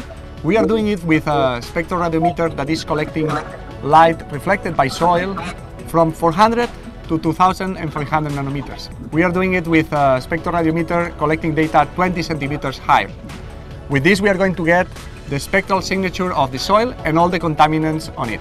The second scale is drone-based remote sensing technology. We are flying with this hyperspectral sensor. This is a full camera with 3 sensors on it. We have a visual and near-infrared sensor, we have a shortwave infrared sensor, and we have a laser scanner, all together and coordinated. This is flown by a drone that we have behind. The drone is flying at 30 meters, 60 meters, and 90 meters high.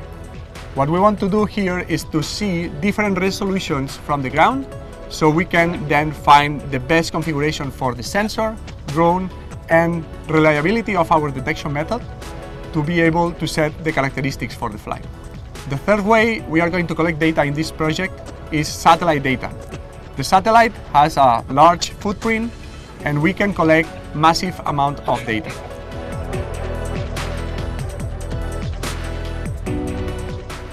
We are going to use machine learning to find a correlation between all the spectral information and the soil contaminants characteristics. Okay, great. Actually, we shared here a short video from the field. You were listening to Dr. Fran Garcia, the lead remote sensing specialist on this project. And he was talking about the sensor and the techniques in general. So that was a quick briefing on the technology used in this project. Now moving to the next slide. So now we know something about the project and its implementation, but what are the main outcomes of this project and what benefits are coming back to the Environment Agency and the environment? First of all, accuracy.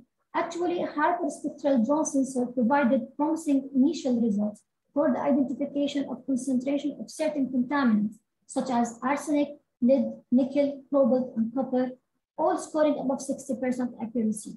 And actually, this level of accuracy will grow with the growth of the training data fed to the AI model. So the more flight we do, the more data that is generated, and the more the accuracy we will get. Moving to the second benefit, which is efficiency. No, back please. So moving to the second benefit, which is efficiency. So each flight is expected to cover an area of almost 1.5 hectares. So an average of 5 sites per day will be surveyed, totaling 7.5 hectares. Moreover, the hyperspectral sensor provided, let's say, data with a resolution of 5 centimeters. So imagine if we want to cover 5.7 hectares with the traditional sampling and taking a sample for every 5 centimeters. And this is, let's say, realistically impossible and simply cannot be done. Moving to the next slide, cost effective. Actually, drone surveys are conducted faster, requiring less time with less manpower to cover wider areas than traditional surveys. The result, reducing time, reducing overall cost.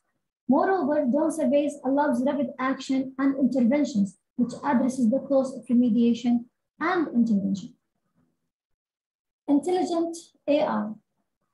Now, with each new flight, the model learns new patterns and become smarter. It will be able to increase prediction accuracy, requiring less ground truthing sampling to the extent where it might replace traditional methods. So moving to the next slide now, safety. And actually, this is one of the very important methods of utilizing this technology. Actually, field visits for, let's say, conventional soil sample collection does not come with potential safety issues. For example, the exposure of field technicians to potential contaminated soil, the need to go off-road to remote sites, the sampling process itself, and the potential for injury. All of these risks can be easily avoided when doing the survey using remote sensing. Monitoring is done without the need for human access to site, less need for sample collection, environmental proactivity versus activity. We protect the environment from potential contamination instead of reacting to unexisting contamination. And finally, COVID-19. Actually, this type of remote sensing techniques will stop for nothing. Not even COVID-19 could stop you from scheduling a drone flight or analyzing a set of satellite imagery to get your scheduled data set.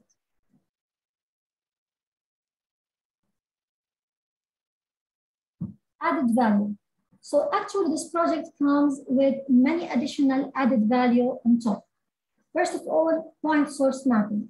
We can enhance analysis and interpretation by mapping possible point sources such as proximity to particular industrial activities or let's say the suitable placing for residential areas or infrastructure.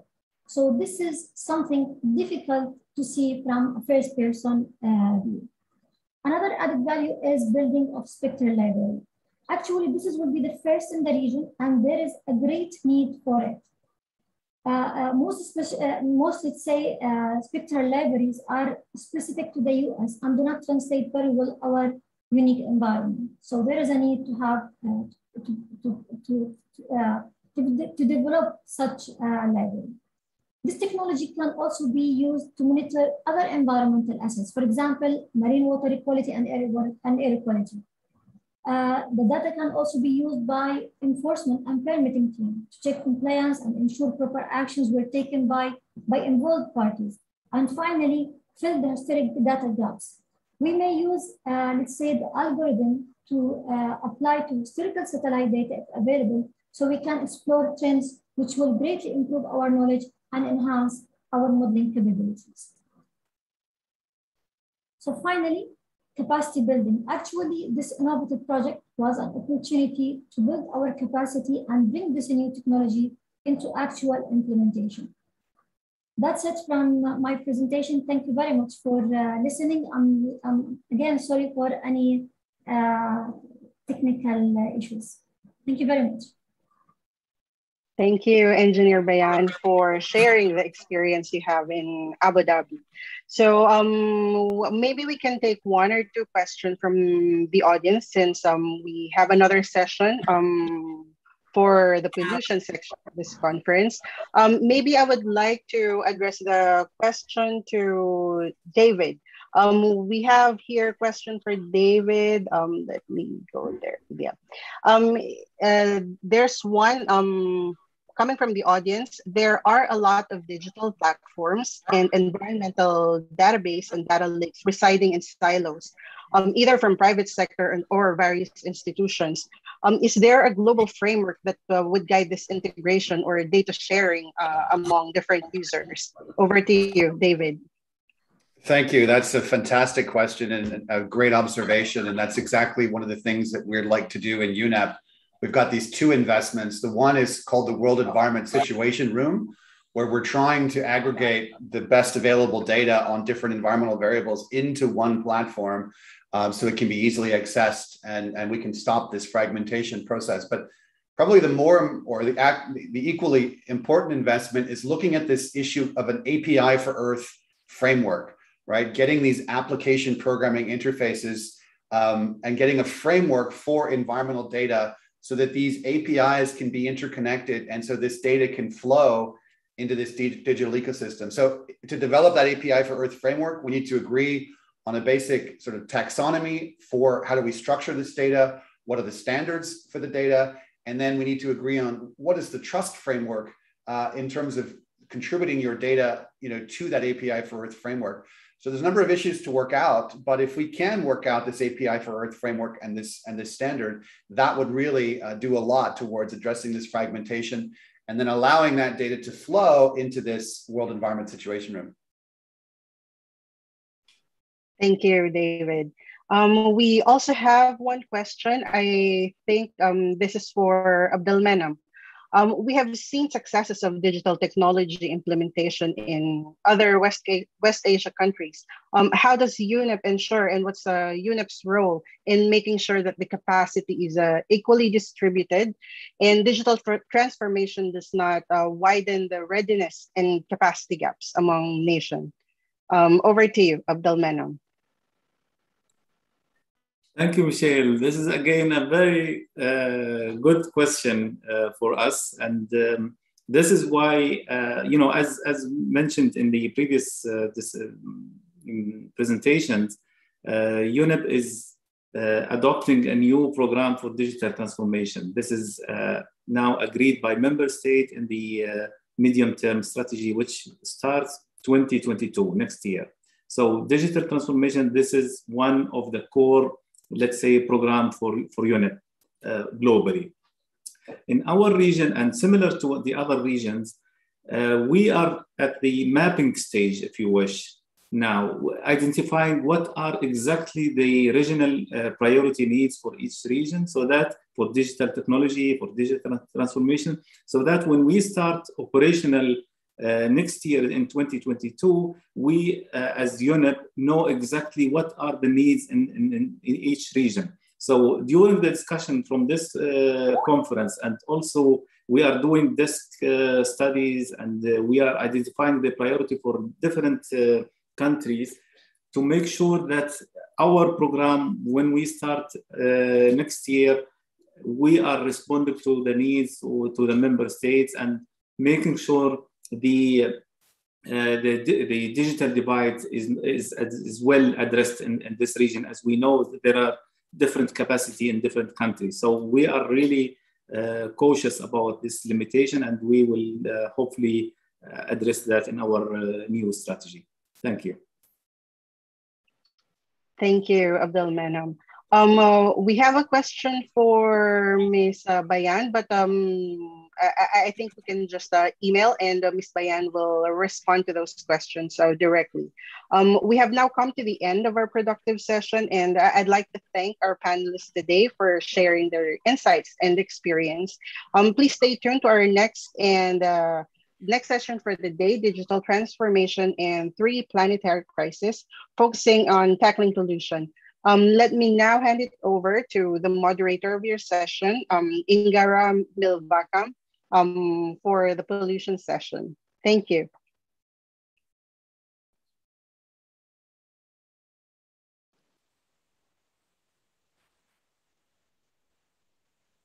Thank you. Good morning or good afternoon, depending on your time zone. Let me welcome you all to this session on tackling pollution. My name is Ainkara, the coordinator of chemical waste and air quality in the UNEP West Asia office. With me today, we have 4 distinguished panelists. Mr. Jan Bucklord, the Director of the Air Quality Monitoring at IQ Air. Dr. Farah Barwani, the Research and Development Manager at DARE, Oman. We also have Engineer Majid Al-Adban from the head of the State of Environment and Environment Integrated Section at the Ministry of Environment, Jordan. And last but not least, we also have Muhammad Ayub, a Senior Research Director at the Environment Sustainability Center of the Qatar Environment and Energy Research Institute. The pollution is one of the 3 triple planetary crises. It's key globally and regionally. For example, air pollution, which attribute to nearly 7 million deaths annually, is the greatest environmental risk to human health. West Asia is particularly vulnerable to the pollution effect due to its natural desert, as well as scarcity of water resources. Annually, the annual waste generation has reached over 60 million tons per year, and only 11% is treated, and the rest to be taken care of. The good news is, as mentioned by the UNEP Executive Director during the opening session, solutions are available, and we need to put them into practice, and the digital technology is an option here, or a tool here. So today in this session, we are going to explore how the digital technology can help us to implement this solution for the pollution issue. So without further ado, first I would like to invite Mr. Jan to talk about how the artificial intelligence can help to powering the air quality data using his experience and also going to the West Asia region. Yeah, Jan, the floor is yours. Hi, hi everyone, and thank you, Ingara, for the introduction. So today I'd like to speak about air pollution and how new technology, especially AI, have been able to change the way we report and we collect and process air quality data. I assume, by the way, that you can see my screen. If you don't, please just let me know. Okay, all good. All right. So, but before to go into the topic, just to give you a bit of background. So I work for a private company called IQ Air. We are actually working into collecting and processing that air quality data, and we are serving millions of people around the world. And you can also experience, of course, for free, this type of air quality data by just downloading, for example, this Air Visual app that you can find on your App Store or Google Play Store. But we're also known for actually writing and issuing a report once a year in March about air quality. world air quality, and you see a ranking of the cities, the most polluted cities around the world. So you usually would see that on CNN and quite a few different reports. And also on the other side, we provide with the UNEP this real-time air quality database that you can see through ways of map, also API. So having said that, I think today the topic is about air quality also related to West Asia. Unfortunately, for West Asia, the air pollution is not really great. I think it suffers from two main types of pollutants. Is like what we call fine particle matters, like PM2.5 or PM10, which is more like coarse particles, a bit bigger, which usually tends to be from sandstorm or from burning, like oil refineries or like car exhaust and so on. But on the other side, even though the air pollution is actually quite critical in this region, awareness is actually very low. So we need to do something to change this one. And what we are seeing is that there's a real need for real-time air quality data so that people can protect themselves once they understand the pollution that is affecting them. And as you can see on the map here, this is a map that you can access on your computer. And you can see the number of points there is actually quite limited. That's the number of ground air monitors that are deployed in the region. Compared to other countries, that's actually very few monitors. So how can we change that? How can we get more relevant, more real-time, more useful air quality data to the population so they can protect themselves better? There's kind of three options. On one way, you can deploy reference sensors. Those are kind of big machines, which are, when I say expensive, they cost about $100,000 to $200,000 to deploy and maintain on a yearly basis, but they are pretty good. But the problem is you can't just put hundreds or thousands of them. On the other side, even those ones are very accurate, but on the other side, you have something what we call low-cost sensors, which has been a very hot trend in the air monitoring industry in the last few years. They are like very cheap, very cheap, let's say less than $500 US per piece. The good thing is they have new technology. They are a lot more real-time. So for that, you can deploy basically 200 of those devices compared to reference sensor, but they have also limitations. So they have affected by humidity, temperature, different types of particles. If it's a sandstorm, you'd have actually maybe wrong readings unless you recalibrate this kind of thing. So lots of things to be able to deal with this data. So not that straightforward. Great way to deploy hundreds of them in a country, in a city, but you need to be able to handle all those limitations to make sense and provide reliable data. Then another third option is to use satellite imagery. The satellites are taking pictures maybe once a day or twice a day. They measure what we call a column, so you don't really necessarily know what's the air quality at the bottom, at the ground level, compared to what the satellite measures. So this is one of the limitations that it helps to have a bit of visibility, but not always fully accurate at ground level. So we've got kind of three options. And those three options, once they are independent from each other, they have their limitation. But if you put them together and you add a layer of machine learning on top of this, you can actually get a great output, meaning a very good accuracy of the air pollution, air quality data by applying AI. So that's what we did. So as we had the largest database of air quality data, we put about 6 years of data from those reference sensors, from satellite data, and I'm talking satellite, different types of satellites, weather data, fire data, I want to say here wildfire type of data. Also those low-cost sensors, like about 5 years of them, and especially low-cost sensors placed next to reference sensors. So we put all that data, make it crunched by our system so that our system could find patterns, could understand how a low-cost sensor is affected by humidity, how it should be recalibrated.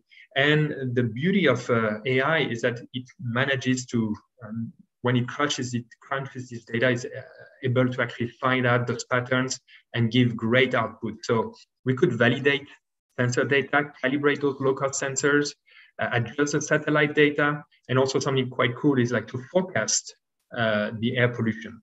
So that's one of the applications of machine learning and how it's been, from a technical point of view, it's been really changing the game about air pollution. You combine 3 types of data sources, which each of them have their own problems, but you actually take the strength of those 3 different options into making something very useful for the world. So in terms of results, I think you can just see it for yourself. Is go on those maps, go on the UNEP map to really understand how we can make that data relatable, especially give the context around that data. So I think those maps, to me, especially the maps that we have developed with the UNEP, I think are really quite inspiring and useful for us to understand the flow of pollution around the world. Also, you can, as I said earlier, you can actually also download, for example, this Air Visual app that will provide you with air quality forecast and also tell you what to do in case of air pollution. Because if you know, air pollution is bad, what's next? You need to provide actionable solutions for them to protect themselves. And the result of this one, also working with the UNEP, is that we have been able to really deploy this high accuracy air quality data to millions of people around the world. I think that's really an achievement when you are able to make people realize that the air pollution is an issue, and then they can actually take action to protect themselves or even to push for policies to be implemented to improve the environment. I'd like to just finish with this slide about, technology is great, but if it's not shared, it doesn't really go forward. So what I'd like you also, if you want to be involved into this air pollution, let's call it movement to share, it's like you can just share your measurements of your air pollution wherever you are, whether it's on Twitter, Facebook, through screenshots of apps or so on. The other also options you can do is actually to join this air quality community, which is also managed also by the UNEP, where you can deploy low-cost centers. So you are at the university, at a school, you can deploy a center there. In your home, or as outside of your home, or at your office, there's this kind of sensors that you can deploy and share with the rest of the community so that you can actually create this awareness that is so badly needed. So I'd like to just stop with these few words, and as you have hopefully some time, go on these UNEP maps that we have been building collaboratively with the UNEP, and just experience for yourself how air quality data is visualized, and just keep in mind this has been done using machine learning in the background. Thank you. Yeah, thank you very much, Jan. Actually, you using the satellite, when we come to the air quality, approaching or addressing air quality, monitoring is actually play a central role in managing air quality. In order to do that, the satellite technology and the ground monitoring have been there. It is good that you bring the artificial intelligence into it, not only to monitor, but also to disseminate to the right audience. So thank you for that. Next, we have Dr. Farah Barwani. So I will invite Dr. Farah Barwani to talk about the technologies in the field of circular economy and sustainability. So circular economy is a key for all the pollution areas. So Dr. Farah, the floor is yours.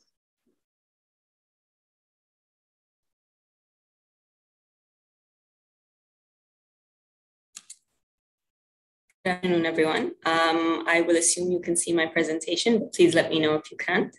As Ingar said, I'm Farah Al-Barwani, and I'm from the Sultanate of Oman. And basically, I work at BIA, Oman's environmental services company, and we manage waste in Oman. And our vision really is to conserve the environment of our beautiful Oman for future generations. So look beyond just managing the waste to see how we can minimize the environmental impact of that waste and to see how we can use that waste as a resource to support our economy. So just a quick brief of what BIA is. When we started back in 2012, Oman had around 300 open dump sites that have substantial environmental impact. So one of the first things that we did was decommission the dump sites, build really built to international standards to really minimize that environmental impact and move towards conserving our environment. So as I said, first we built the infrastructure, commenced operation. Now we cover waste collection for the entire Sultanate, and we move towards excellent sustainability in waste diversion, where our goal is to divert 80% of generated municipal solid waste from our landfills by 2030. Now, how are we planning to achieve that? That is a big goal. So we really need to move towards a sustainable future and utilize a circular economy. Now, we've heard that a number of times, and I'm sure most people know what that is, but just quickly, currently, we're mainly working in a linear economy where we take resources, we make our products, we dispose, and at each point, we're generating waste and utilizing natural resources. And what we need to be doing is really to achieve our SDGs and become more sustainable is to transition to a circular economy, whereby we minimize our use of raw materials, we keep our materials circling for longer, and then minimize the amount of waste that's produced at the end. Now, when we talk about these things, it's very, one of the biggest enablers is technologies. And we've heard these words from all the different presenters, things like artificial intelligence, blockchain, advanced robotics, big data, Internet of Things, and smart tagging and sensing. All of these play a key role. But we also can't forget some of the simpler technologies that maybe are not part of the fourth industrial revolution, but are still essential. Things like transforming from open dump sites to using engineered landfills can have a substantial impact on our environment.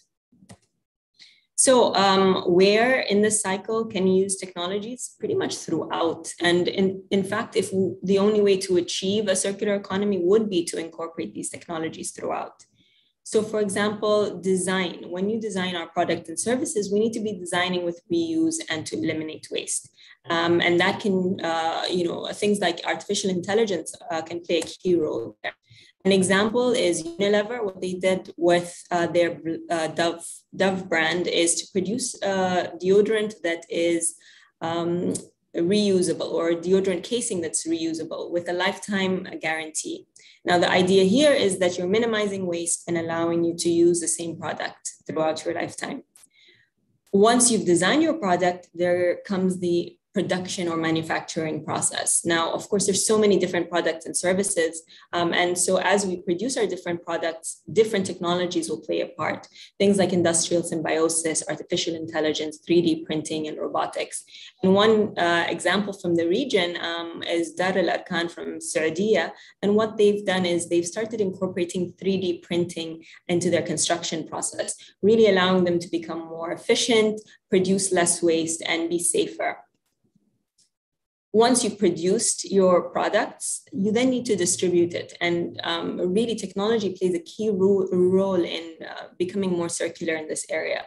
So we need to be able to generate data to understand what's happening, where the challenges are, and to find solutions. So tracking and monitoring technologies, the Internet of Things, blockchain, and artificial intelligence really play a key role.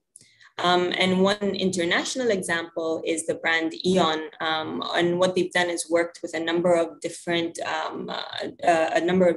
brands such as H&M to tag clothing to allow it to be easier to recycle at the end. I think we had discussions about that earlier in previous sessions, and I believe the next presentation will really talk about distribution and following the life cycle of products. Then the consumer, once the product hit us, it's very important that we have the right information, that we are able to make the most sustainable, more environmentally friendly choices. So things like awareness, nudging, using blockchain applications and artificial intelligence can really make a difference here. And for example, Anova, another global company, have added barcodes to their products that allow the consumer to track where they've come. So for example, if I purchase a fish that was fished in Thailand, I know where it was fished, how it was packaged, how it was transported, and so on. So that again, I can make the most sustainable choice as the consumer. Once we've gone through the cycle, hopefully, as we become more circular and we incorporate these technologies to help divert us from our linear economy, there won't be much waste. But at the moment, there's a substantial amount of waste that's generated, and that's where BIA comes in. In Oman, we manage the waste throughout the country, as I said, and we help try and divert towards recycling and recovery. So we manage all solid waste in Oman. For time's sake, I'm only really going to quickly highlight the municipal solid waste in some of the areas that we're working, but keep in mind that this is, there are other strategies and other technologies that are important within our other streams. And so we have our fleet collecting the waste from our bins. Most of the waste currently ends up in the landfill, sadly, as was highlighted earlier in the region still mainly landfills the waste. However, we have made sure that these are up to international standards, minimizing the environmental impact.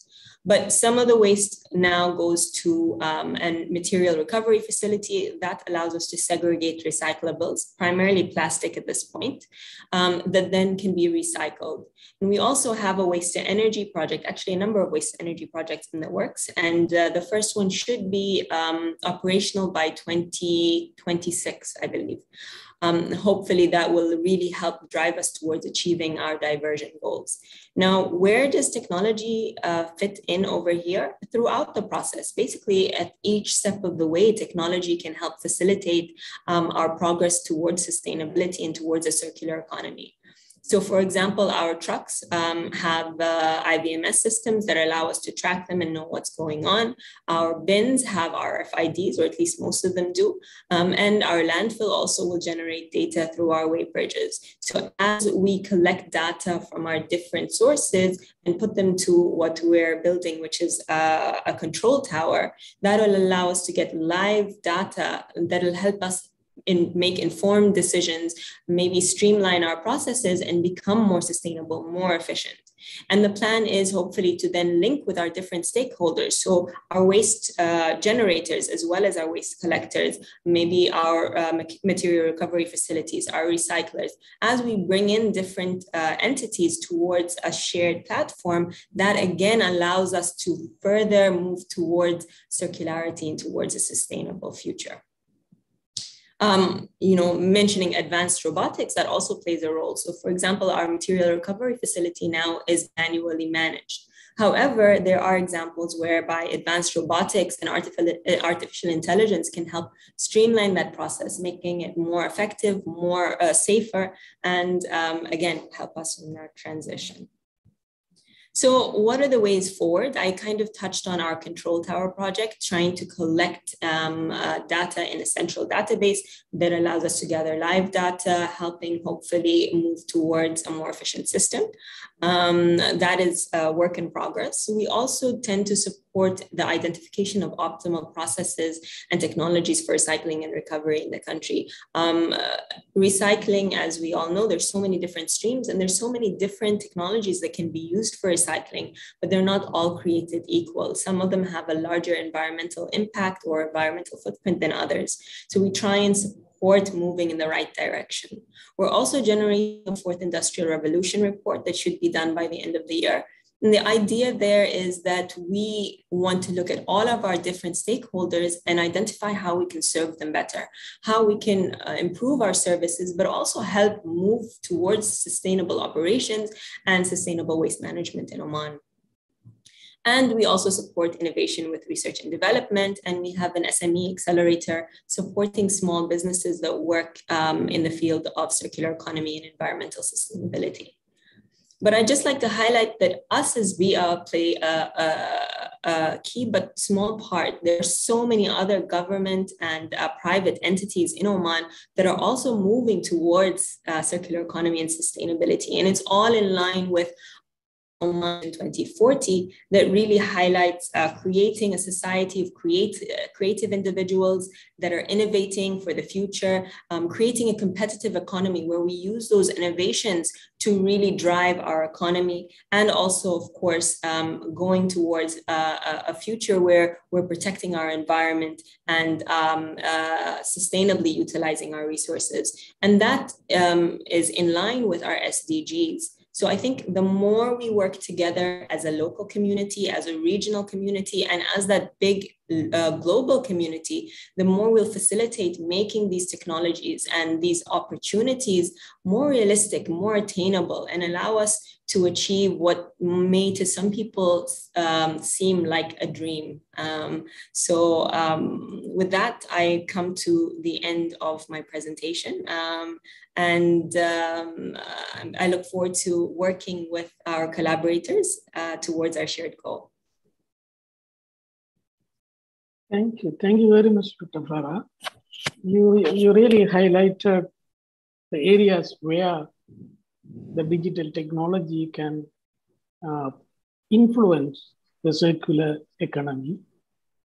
Circular economy has different stages, and it's good to know that every stage the digital technology can be a key tool to promote the circularity. When we look at the circular economy and the waste management and the digital technology, one of the key areas is actually tracking the waste using the digital technology. So now we have engineer Majid Aldawan to talk about how we can use the digital technology to track the waste using his experience in Jordan. So engineer Majid, the floor is yours.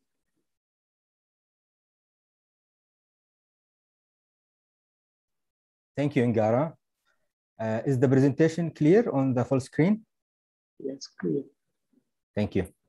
Thank you very much, Ngara, and I would like to thank UNIP for organizing this event. And of course, many thanks to my colleague who has already presented their contribution in this session, and to everybody with us today. I will be talking about in the theme of digital transformation. Of course, I will be talking about the digital tools in waste management, specifically about Jordan's National Monitoring Information System for Waste, which has been developed with the support of EU to serve as a national information system on waste and a tool to monitor the implementation and the progress of our national waste management strategy. The system is currently now in its final testing stage, and it will be launched very soon. So the idea of the system was to design, develop, and implement a comprehensive computerized and web-enabled application called the National Monitoring Information System for Waste. The main objective was to facilitate the collection of data and the progress reporting of implementation of waste and implementation, of course, of waste management plans and waste management strategy and environmental control in a real-time manner, and support the evidence-based decision-making and management. Of course, also the objective is to strengthen the capacity of Ministry of Environment to perform its environmental monitoring rules on existing waste management facility and the new ones, of course. The information system was developed in a user-friendly way that offers a dashboard user interface where users can easily log in, view, update, or interact with the system, generate reports, or follow indicators. This is the main page or the home page of the system. As again, it is a web-enabled system, so it can be accessed from your computer or smartphone, from work or home or any place in the world. And we will have information available for the general public on the home page, and we will have a user account interface for stakeholders to perform their roles and responsibilities on the system. This is the user interface for inside the user account, and this system is organized in a friendly way, as said before, as a dashboard, in which we will have all types of land management, waste management facilities, as the landfill, transfer stations, incineration plants, autoclaves. We will also have portal for waste generators, for recyclers, also for the municipalities to update their information about waste management capabilities, about population data, about connected landfill and transfer station. We will also have accounts for Ministry of Water, Department of Statistics, landfill operators from Ministry of Local Administration and Greater Amman Municipality, So basically, all stakeholders will be involved as active users in this account. Another important part of the system is also the reporting and indicators, in which we can follow up live the indicators of waste management process and generate any customized report is needed. So basically, the system will be fed by data from all the available sources in the waste management process, whether real-time live data, or it can be updated on a regular agreed periods. We will have inputs from waste recyclers, waste generators. We will have real-time data on environmental monitoring coming from the environmental monitoring stations in the main landfill, data also coming from municipalities. Also, we'll have live data coming on delivered waste to the main landfills and transfer stations. All this information and other will be fed to the system and will be organized in a form of live databases. And the system will generate updated indicators, and all the users from stakeholders can also benefit from extracting and generating customized reports according to their requirements. Here is an example about the interface for a landfill, connected landfill to the system, which is one of the main waste treatment facilities. So if we go to the landfill interface, you can see a lot of details here. We will have the landfill management, under which we can have information about the landfill itself, the specification, the owner details information, the operator information, number of cells, number of employees, inventory of waste management equipment inside the landfills, and other. Also, we can have information about waste delivered in a real-time manner to the landfill.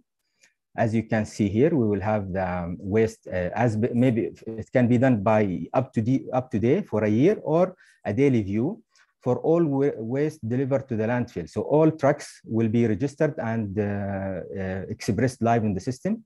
We will have the exact day and time of arrival of the waste transfer truck, the exact delivered weight of the waste, the design capacity of the truck, the waste type, the owner or the origin of the waste from where it's coming, and also information about the driver and plate number. Along with the delivered weight, this information will be used later to evaluate the efficiency of waste transfer process. Another thing that can be shown under this example is the waste disposed, the details about the waste disposed, whether in a daily view or a yearly view. So for example, if we want to look at a certain day, we can see the total amount of waste delivered and the segregated type of waste and the weight of each type. This is the same can be expressed on a yearly view, of course. Also, it can show the citizens served by this specific facility and the connected municipality which will be served from this facility. And this is a dynamic list. It can be updated and modified easily. Also very important to show the disposal history, all the historical data of waste that was disposed in this facility. So you will have all the disposed information, the historical data from 2012 up till last year. And of course, from now on, all the information will be fed automatically from the web bridges. Another information that's available under this page is the GIS services of the landfill, which will show the area of the landfill, the address, the direction, the borders of the landfill. Also, there will be landfill parameter measurements. This is concerned with any testing or survey or sample analysis or lab analysis that is performed. So we can take all these results for gas, leachate, groundwater, or even the area and capacity, and upload this result to be saved under this landfill.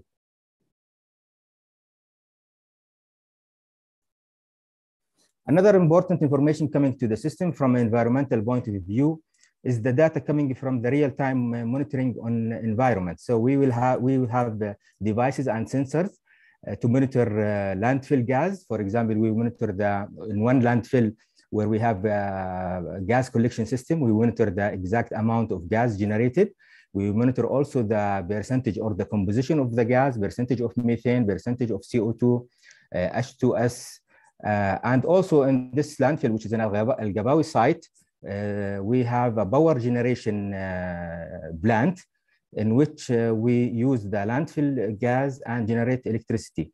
From environment point of view, also we are monitoring the emission after the power generation plant. So we are monitoring the emission of methane, CO2, NOxes, H2S, SO2 also after that. Another environmental parameters that is monitored also is the quality of groundwater around landfill.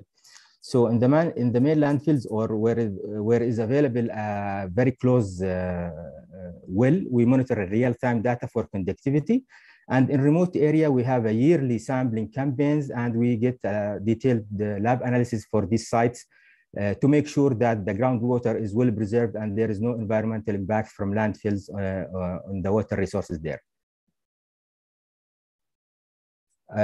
Also, we monitor in this regard the quantity and the quality of leachate generated in sanitary landfills. The other part of the system, which is the key performance indicators, we have many indicators available in our system. For example, we have a set of indicators concerned with the monitoring of waste quantity. We have indicator in municipal waste generation. We have indicators on composition of municipal solid waste. And this is updated as per the studies, maybe every 3 or 5 years. Whenever a new study is done by the related authority, it will be updated in the system and available. We have indicators on the percentage of municipal waste delivered to official facilities, percentage of total municipal waste recycled, and this will depend later on the information that is entered by waste recyclers. So it's a dynamic information. We also will have information about municipal solid waste quantity disposed either in sanitary or non-sanitary landfills. Of course, the non-sanitary landfill when accomplishing the strategy, they will be closed, fully closed. And all the landfill will be of a sanitary type after implementing the strategy.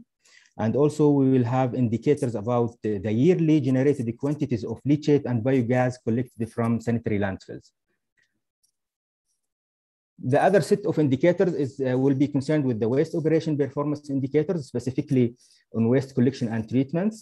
So we'll have indicators about coverage of municipal solid waste street cleaning and collection, capacity of waste management in both landfill and municipalities in terms of available resources and equipment. Also, there will be indicators about citizens served by sanitary landfills, capacity of disposing of municipal solid waste in sanitary landfills in terms, it will show the available free volume in the cells in all the sanitary landfills.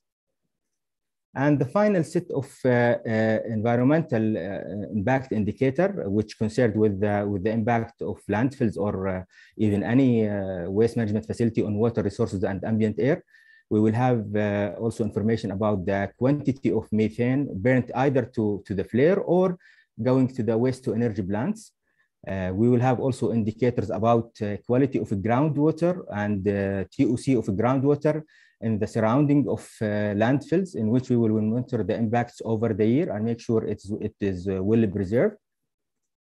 And we will also have an environmental indicator about area of rehabilitated and vegetated unlined landfill once they are closed, of course, number and count of controlled unlined landfills in coastal area, and cease of operation of uncontrolled or unlined landfills. Finally, I would like to highlight some of the features and value added by implementing this digital tool. Of course, this information system will contribute to increase the availability and the quality of waste management data for all stakeholders involved. It is a functional tool for monitoring and assessment of any plan or strategy that is implemented nationally related to waste. And the information system definitely will increase and strengthen the capacity of Ministry of Environment to perform its monitoring role on existing and new waste management facilities. The system by itself is modular and flexible in design, meaning that whenever a new waste management facility is coming to operation, we can define it and add it easy to the system. And even we can add new roles and function to the system itself. The system definitely improve and will improve the efficiency of quality of data sharing between the local entity in waste management, because it will be instantaneous. Yani once you logged in, you will see the same information at within all stakeholders. There is no need for old-fashioned communication and exchange of information, because you are talking about a national system here. And of course, users will be easily capable of extracting, exporting, and exchanging data easily from this live database, and using even customized filters to generate reports. Final thing I would like to mention here, that the system was built in compliance with the European Shared Environmental Information Systems principles, which are information is managed as close as possible to its sources, and information is collected one time and shared with others for many purposes. There is no need to double the work. Information is readily available to public authority and enable them to easily fulfill their legal reporting obligation, whether it's a reporting obligation nationally or internationally. And the information is available for the public with appropriate level of aggregation. And of course, it is, as said before, easily accessible to all users and public. Thank you. That concludes my presentation. Thank you very much for your time, and back to you, Ingara. Thank you, Engineer Majid. Actually, the waste management it can pollute all three medium, land, air, and water. So in terms of when we come to the waste management, a quantification of waste generated, and also it is very important to monitor the environmental impact. So your system is doing exactly that, a very comprehensive system. Which monitors, and also the stakeholders' involvement is very key for waste management. So it 100%. Covers actually all the key elements in waste management. This is correct, yes. Yeah, so with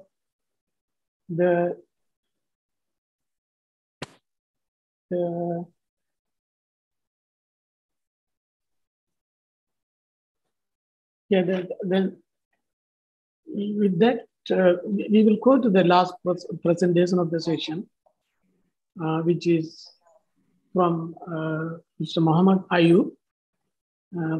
He will be talking about how the innovative monitoring networks can give to get clear understanding of the underlying causes of air pollution. So, Ayub, the floor is for you. Thank you, Ingara-san, and Assalamu alaikum, everyone. I hope everybody can hear me well and see the presentation. Good. I'd like to acknowledge my colleagues who are involved in the work that we do here. I'm the Senior Research Director of the Environment and Sustainability Center at the Qatar Environment and Energy Research Institute. We operate a number of programs across air quality and climate, environmental chemistry, microbiology, as well as sustainability. One of the areas that I want to highlight here is basically the challenges that we face as a country in the state of Qatar in terms of air quality. What you're looking at here is an infographic that describes the difference between what we observe in our measurement activities, as well as compared to what the world perceives air quality is for the state of Qatar. If you look at some of the numbers in brown there, these are numbers obtained from the Global Burden of Disease, which is a global study that uses internationally available data to understand the health impacts on the population. And data from the state of Qatar attributes annual average PM2.5 for Greater Doha in the 70s micrograms per cubic meter. While we operate a number of stations and our data is more in line with what is understood as the Middle East and North Africa average, and we see a notable decrease in PM2.5 concentrations over the past couple of years. We attribute this change in perspective, or this difference in perspective, to lack of data transparency on the part of the state of Qatar and peer-reviewed studies when it comes to air quality. So that we see that as an opportunity for improvement here. The second area of challenge, of course, is we are not, from an air quality perspective, where we want to be, and charting out a path to where we want to go in comparison with regional standards. You can see the lines here for EU standards and the WHO guideline. How can research and development inform the path towards these clean air policies and then improving air quality in the state of Qatar? So, as I mentioned, we operate a network of 6 air quality monitoring stations across Greater Doha. This is an area that covers about 90 to 95% of the population of the country. In addition to that, we have a multitude of data sources, including the regulatory analyzers within the stations. We have research grade instrumentation that we rely on. We have a sensor-based instrumentation. We are evaluating different sensor technologies in our harsh environment and looking at how they perform relative to our reference grade analyzers, and looking at developing calibration curves and so on to improve that data set. We also collect quite a bit of crowdsourced data, satellite data, and then of course a massive amount of metadata that we generate from our operations to look at emission sources from different activities, whether it's natural versus anthropogenic, looking at emissions from industry, from traffic, putting all of that together, and understanding also how much of those emissions are that emission profile are within our control. In other words, how much of that is generated nationally versus how much is due to transboundary transport. Using that information, of course, within the context of regional photochemical models as well as individual exposure models to understand the implications on the health and productivity of the Qatari population, but also look at economic impacts, infrastructural impacts of air pollution in the country. Also looking at impacts on renewable energy production. So photovoltaic technology, of course, is being deployed quite widely in the region, but we find that the region with high humidity, high aerosol loading, dust, high temperatures provides some challenging conditions for renewables in the region. So how can we work on mitigating some of those challenges and improving the energy production from renewables? Also looking at integration of electric vehicles. How do electric vehicles manage within this environment, these environmental conditions, and what are the best operating parameters? So, we generate millions of data points a year from all of these activities.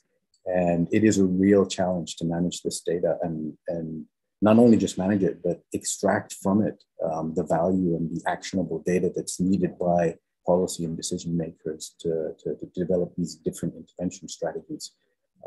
We, of course, rely and contribute to the Tasma Digital Valley effort, but also look at, big data, artificial intelligence and machine learning in terms of assisting us to analyze this data, forecast it, and visualize it, both, as I mentioned, to policy and decision makers as well as general public. Our approach is a 3-tiered approach, looking at understanding the human exposure pathway from looking at the individual, scaling up to the national scale, and then eventually, of course, at a regional scale. But from an individual perspective, understanding the difference in air quality from the indoor environment to the outdoor environment, characterizing and being able to better represent how much time I as an individual or you spend in the indoor environment versus outdoor to build a model that more accurately estimates our exposure. Developing technologies and solutions to mitigate the exposure in the indoor and ambient environment is also a big part of our strategy. We have critical national partnerships with respect to deploying solutions for indoor air quality, managing indoor air quality, actively managing indoor air quality through HVAC systems, understanding how indoor air quality develops relative to the ambient in systems that allow for air exchange, like HVAC managed systems, but also in residential buildings that don't necessarily have air exchange and rely on split unit air conditioning. So how are different populations subjected to different types of indoor and outdoor air pollution, and how does that impact the national health as well as the productivity of the population? And then moving to the national scale, looking at understanding the spatial and temporal variability in ambient air quality, working with national stakeholders and the Ministry of Municipality and Environment in terms of technical oversight and management of air quality data to ensure that you have the highest quality data that you can use for action. Of course, quantifying the health and economic burden is a critical part of it that helps you understand your liabilities, but it also helps present the opportunities for improvement. Developing these, integrating all of these systems within an air quality management framework to develop both short and long-term intervention strategies that allow you to improve air quality and decrease that exposure burden. And then finally, the communication, understanding that communicating with policy and decision makers is critical, but of course also with the general public. Public communication is a critical element of air quality management, providing me or you with that information to make informed individual decisions as to what I want to do with my day or understand my level of exposure is critical in terms of allowing me and my family and yours to reduce their exposure. But then finally, also understanding that, we do not live in a vacuum. There are regional elements associated with air pollution and the transboundary transport of pollution, and looking to articulate the need for a regional clean air agreement, utilizing some of the platforms that have been mentioned earlier on in the day, and using that information to extrapolate this at a more of a regional level. Thank you very much. Yeah, thank you. Thank you very much, Mohammed. It's really interesting to see that how you apply the digital technology at the national level. Air quality is really a complicated issue with the different areas, and you are trying to apply it at the individual level, at the national level, and also use it to cooperate regionally. We used to say actually for air quality, we had to think globally, we had to coordinate regionally, we had to act locally. So because this is a global issue. Yeah, so absolutely. And digital transformation, of course, plays an integral part of all of this. Exactly. Just as I mentioned before, managing our own data that we generate here is a massive task, and making sure that you get the benefits of the individual projects and look at cross or co-benefits associated with putting all of this data together with epidemiological studies and economic impact assessment. So it's very important. So thank you very much for all the speakers. Now we have in the question and answer session. So we have some questions. Maybe we can take, because of the time limit, I think we have passed our time limit, but we will take a few questions. One of them is, how can resources be used to achieve sustainable development? How does society implement a specific system for the reduction of environmentally harmful waste? Maybe Farah or Engineer Majid, who made presentation on the waste management and circular economy. The question is, how can resources be used to achieve sustainable development, and how to implement it in a particular system, the society? If you allow me, Farah. Thank you. In this regard, I would think about the waste information system as a tool to look on all the available resources and make sure it is utilized fully to its maximum performance. For example, in the system I have just shown that there is we can track exactly the efficiency of trucks transferring the waste. So if the truck is transferring daily half of its design capacity, this is a waste of resources of the truck, of the driver, of the salaries, of the capital cost of the truck itself, and of course of time. So we can easily identify the low efficiency factors in this process, and then study it and apply like correction measures to make sure that all the available resources are used efficiently. And I think this is one thing. Another thing, maybe to achieve the sustainable development, from the indicators I have mentioned, the system collects the data from all the resources I have just said and explained. Most of the indicators are related to the sustainable development goals. So this will keep a great eye and will give us a tool of visualization of where we are now and how we are moving yearly from these goals. This is an answer from my side. Yeah, thank you. Thank you very much. I think that's really good. If I might just add? Yes, please go ahead. Yeah. I think that was an excellent answer. Data and data availability is really the way that we're going to transform. And without that, we're blind, we're working blind. And I think in the presentation, I highlighted that it's really about that circular economy. And I think your question is excellent because it shows that it's not just about the waste, it's about the resources upstream. How do we make sure we use them effectively, efficiently?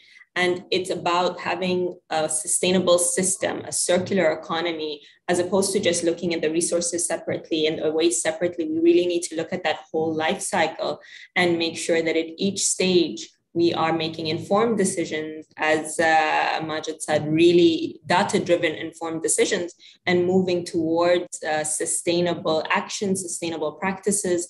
And that I think will help us achieve our sustainable development goal. Thank you. Other question is, I think this could be answered by the air quality course. This region in West Asia, we have environmental challenges that's different from the other region, like dust storm and the climatic conditions. So in this environmental challenges, how can we really achieve the digital transformation? Maybe the question is in general, but maybe you can put it in the context of air quality. So how can we achieve digital transformation in air quality, given the environment challenges in West Asia? Maybe we can start with Jan, then go to Muhammad. Yes, so let me take that also that question first. So I think to achieve this digital transformation, we need to have that data available. So I believe governments around the west of Asia need to make that data first available, real-time available. I think our colleague Mohammed Ayub just mentioned that not always that data is actually published. So I think for the region to actually have to see an uptake into making use of that data, that needs to be, first step needs to come from governments to make that public and eventually involve also the rest of the society to contribute through different means by just creating that awareness, schools, through educational programs, as well as also just through just citizens, scientists, which can just put their sensors and share their data to the rest of the world to create this awareness. So I think that's quite a few things that needs to fit to be able to achieve that digital transformation. But as long as the data is available, people will do crazy stuff out of this. They will make use of that. They will integrate it in systems, and that's when this is going to happen. Yeah, thank you. Yeah, I agree. Mohammed? Yeah, I agree. I mean, I completely concur with my colleagues' answer. It's, because I think it's because of the challenging, harsh environmental conditions and really unique conditions that we experience here that the reliance on digital transformation is even more important. Getting more people to take a look at this data and do different things with it and extract additional levels of value from it is absolutely critical in terms of solving some of these problems. And at the heart of all of that is the question of data transparency. As a region, we need to become more transparent with our environmental parameters and and understand that the utility of these environmental parameters is when they are put in the public domain and made available for use across political boundaries and across different applications. Thank you. Yeah, thank you. It's true.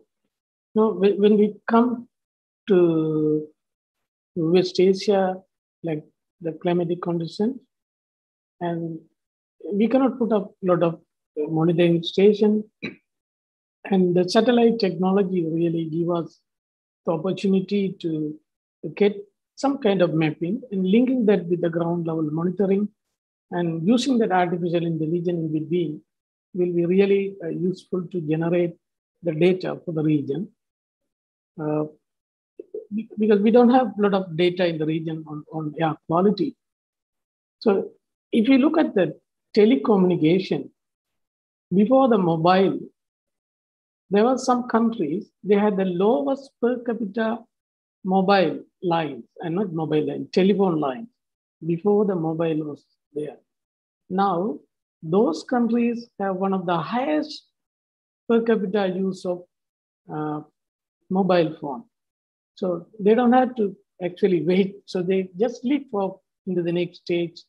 So I think the West Asia in a good position, although currently we have a lot of data gaps, and the digital transformation can really help us to leapfrog into the next level using the digital transformation to get our data, not only in the air quality, but also in the waste management and all the pollution field. So it's up to us how we are going to actually harness, how we're going to make use of this. And also it will help us to harmonize the system, the digital transformation, because we cannot compare apples and oranges. So the region need to have similar units and similar method of measurement for the data generation, and also using the global standard. So the digital technology can really, really help us towards that one. So with that, I think we come to the end of our session today. So I really like to thank all the 4 presenters, very, very insightful, and really good to know that we have started actually using the digital transformation. We only move forward, so we started the process. And thank you for all the participants also for listening to us. So with this, maybe I will end this session and give the floor back to the organizers for the announcement. Thank you. Yeah, thank you very much. Thank you. Bye. Yeah. Thank you, colleagues. Thank you very much for the great session. We really enjoyed it. We learned a lot. Thank you very much for the great contribution. So, colleagues, with that, we are concluding the first day of the conference now. And allow me to summarize maybe the highlights of the day in 3 messages. Of course, we will develop a very detailed report about all the interventions and the discussions, but on the higher level, we have gathered 3 key messages from the first day. Number 1, we have seen commitment from governments, intervention on the ground from different organizations on how digital transformation can scale these initiatives. So I think this is number 1. Number 2, we saw also innovation happening in Abu Dhabi with relation to soil quality monitoring. Also, colleagues from Qatar, they presented the monitoring air quality and highlighted the data sharing. We also saw some great initiative related to waste management from Jordan and Oman, which are doing, to help to move towards circular economy. The third message also, we saw a fundamental role for collaboration between different actors. I think we have a lot of knowledge, in the region that we really can make use of it and scale it up to the highest level. The Digital Transformation Task Force also provided elaborate avenue to make this collaboration happening. So we are really looking forward to convene a platform for future collaboration between different entities. So this is the end of the first day. We would like to invite you once again for tomorrow's conference using the same conference ID and password. Again, thank you very much for your engagement, and hope to see you tomorrow again. Thank you. As-salama.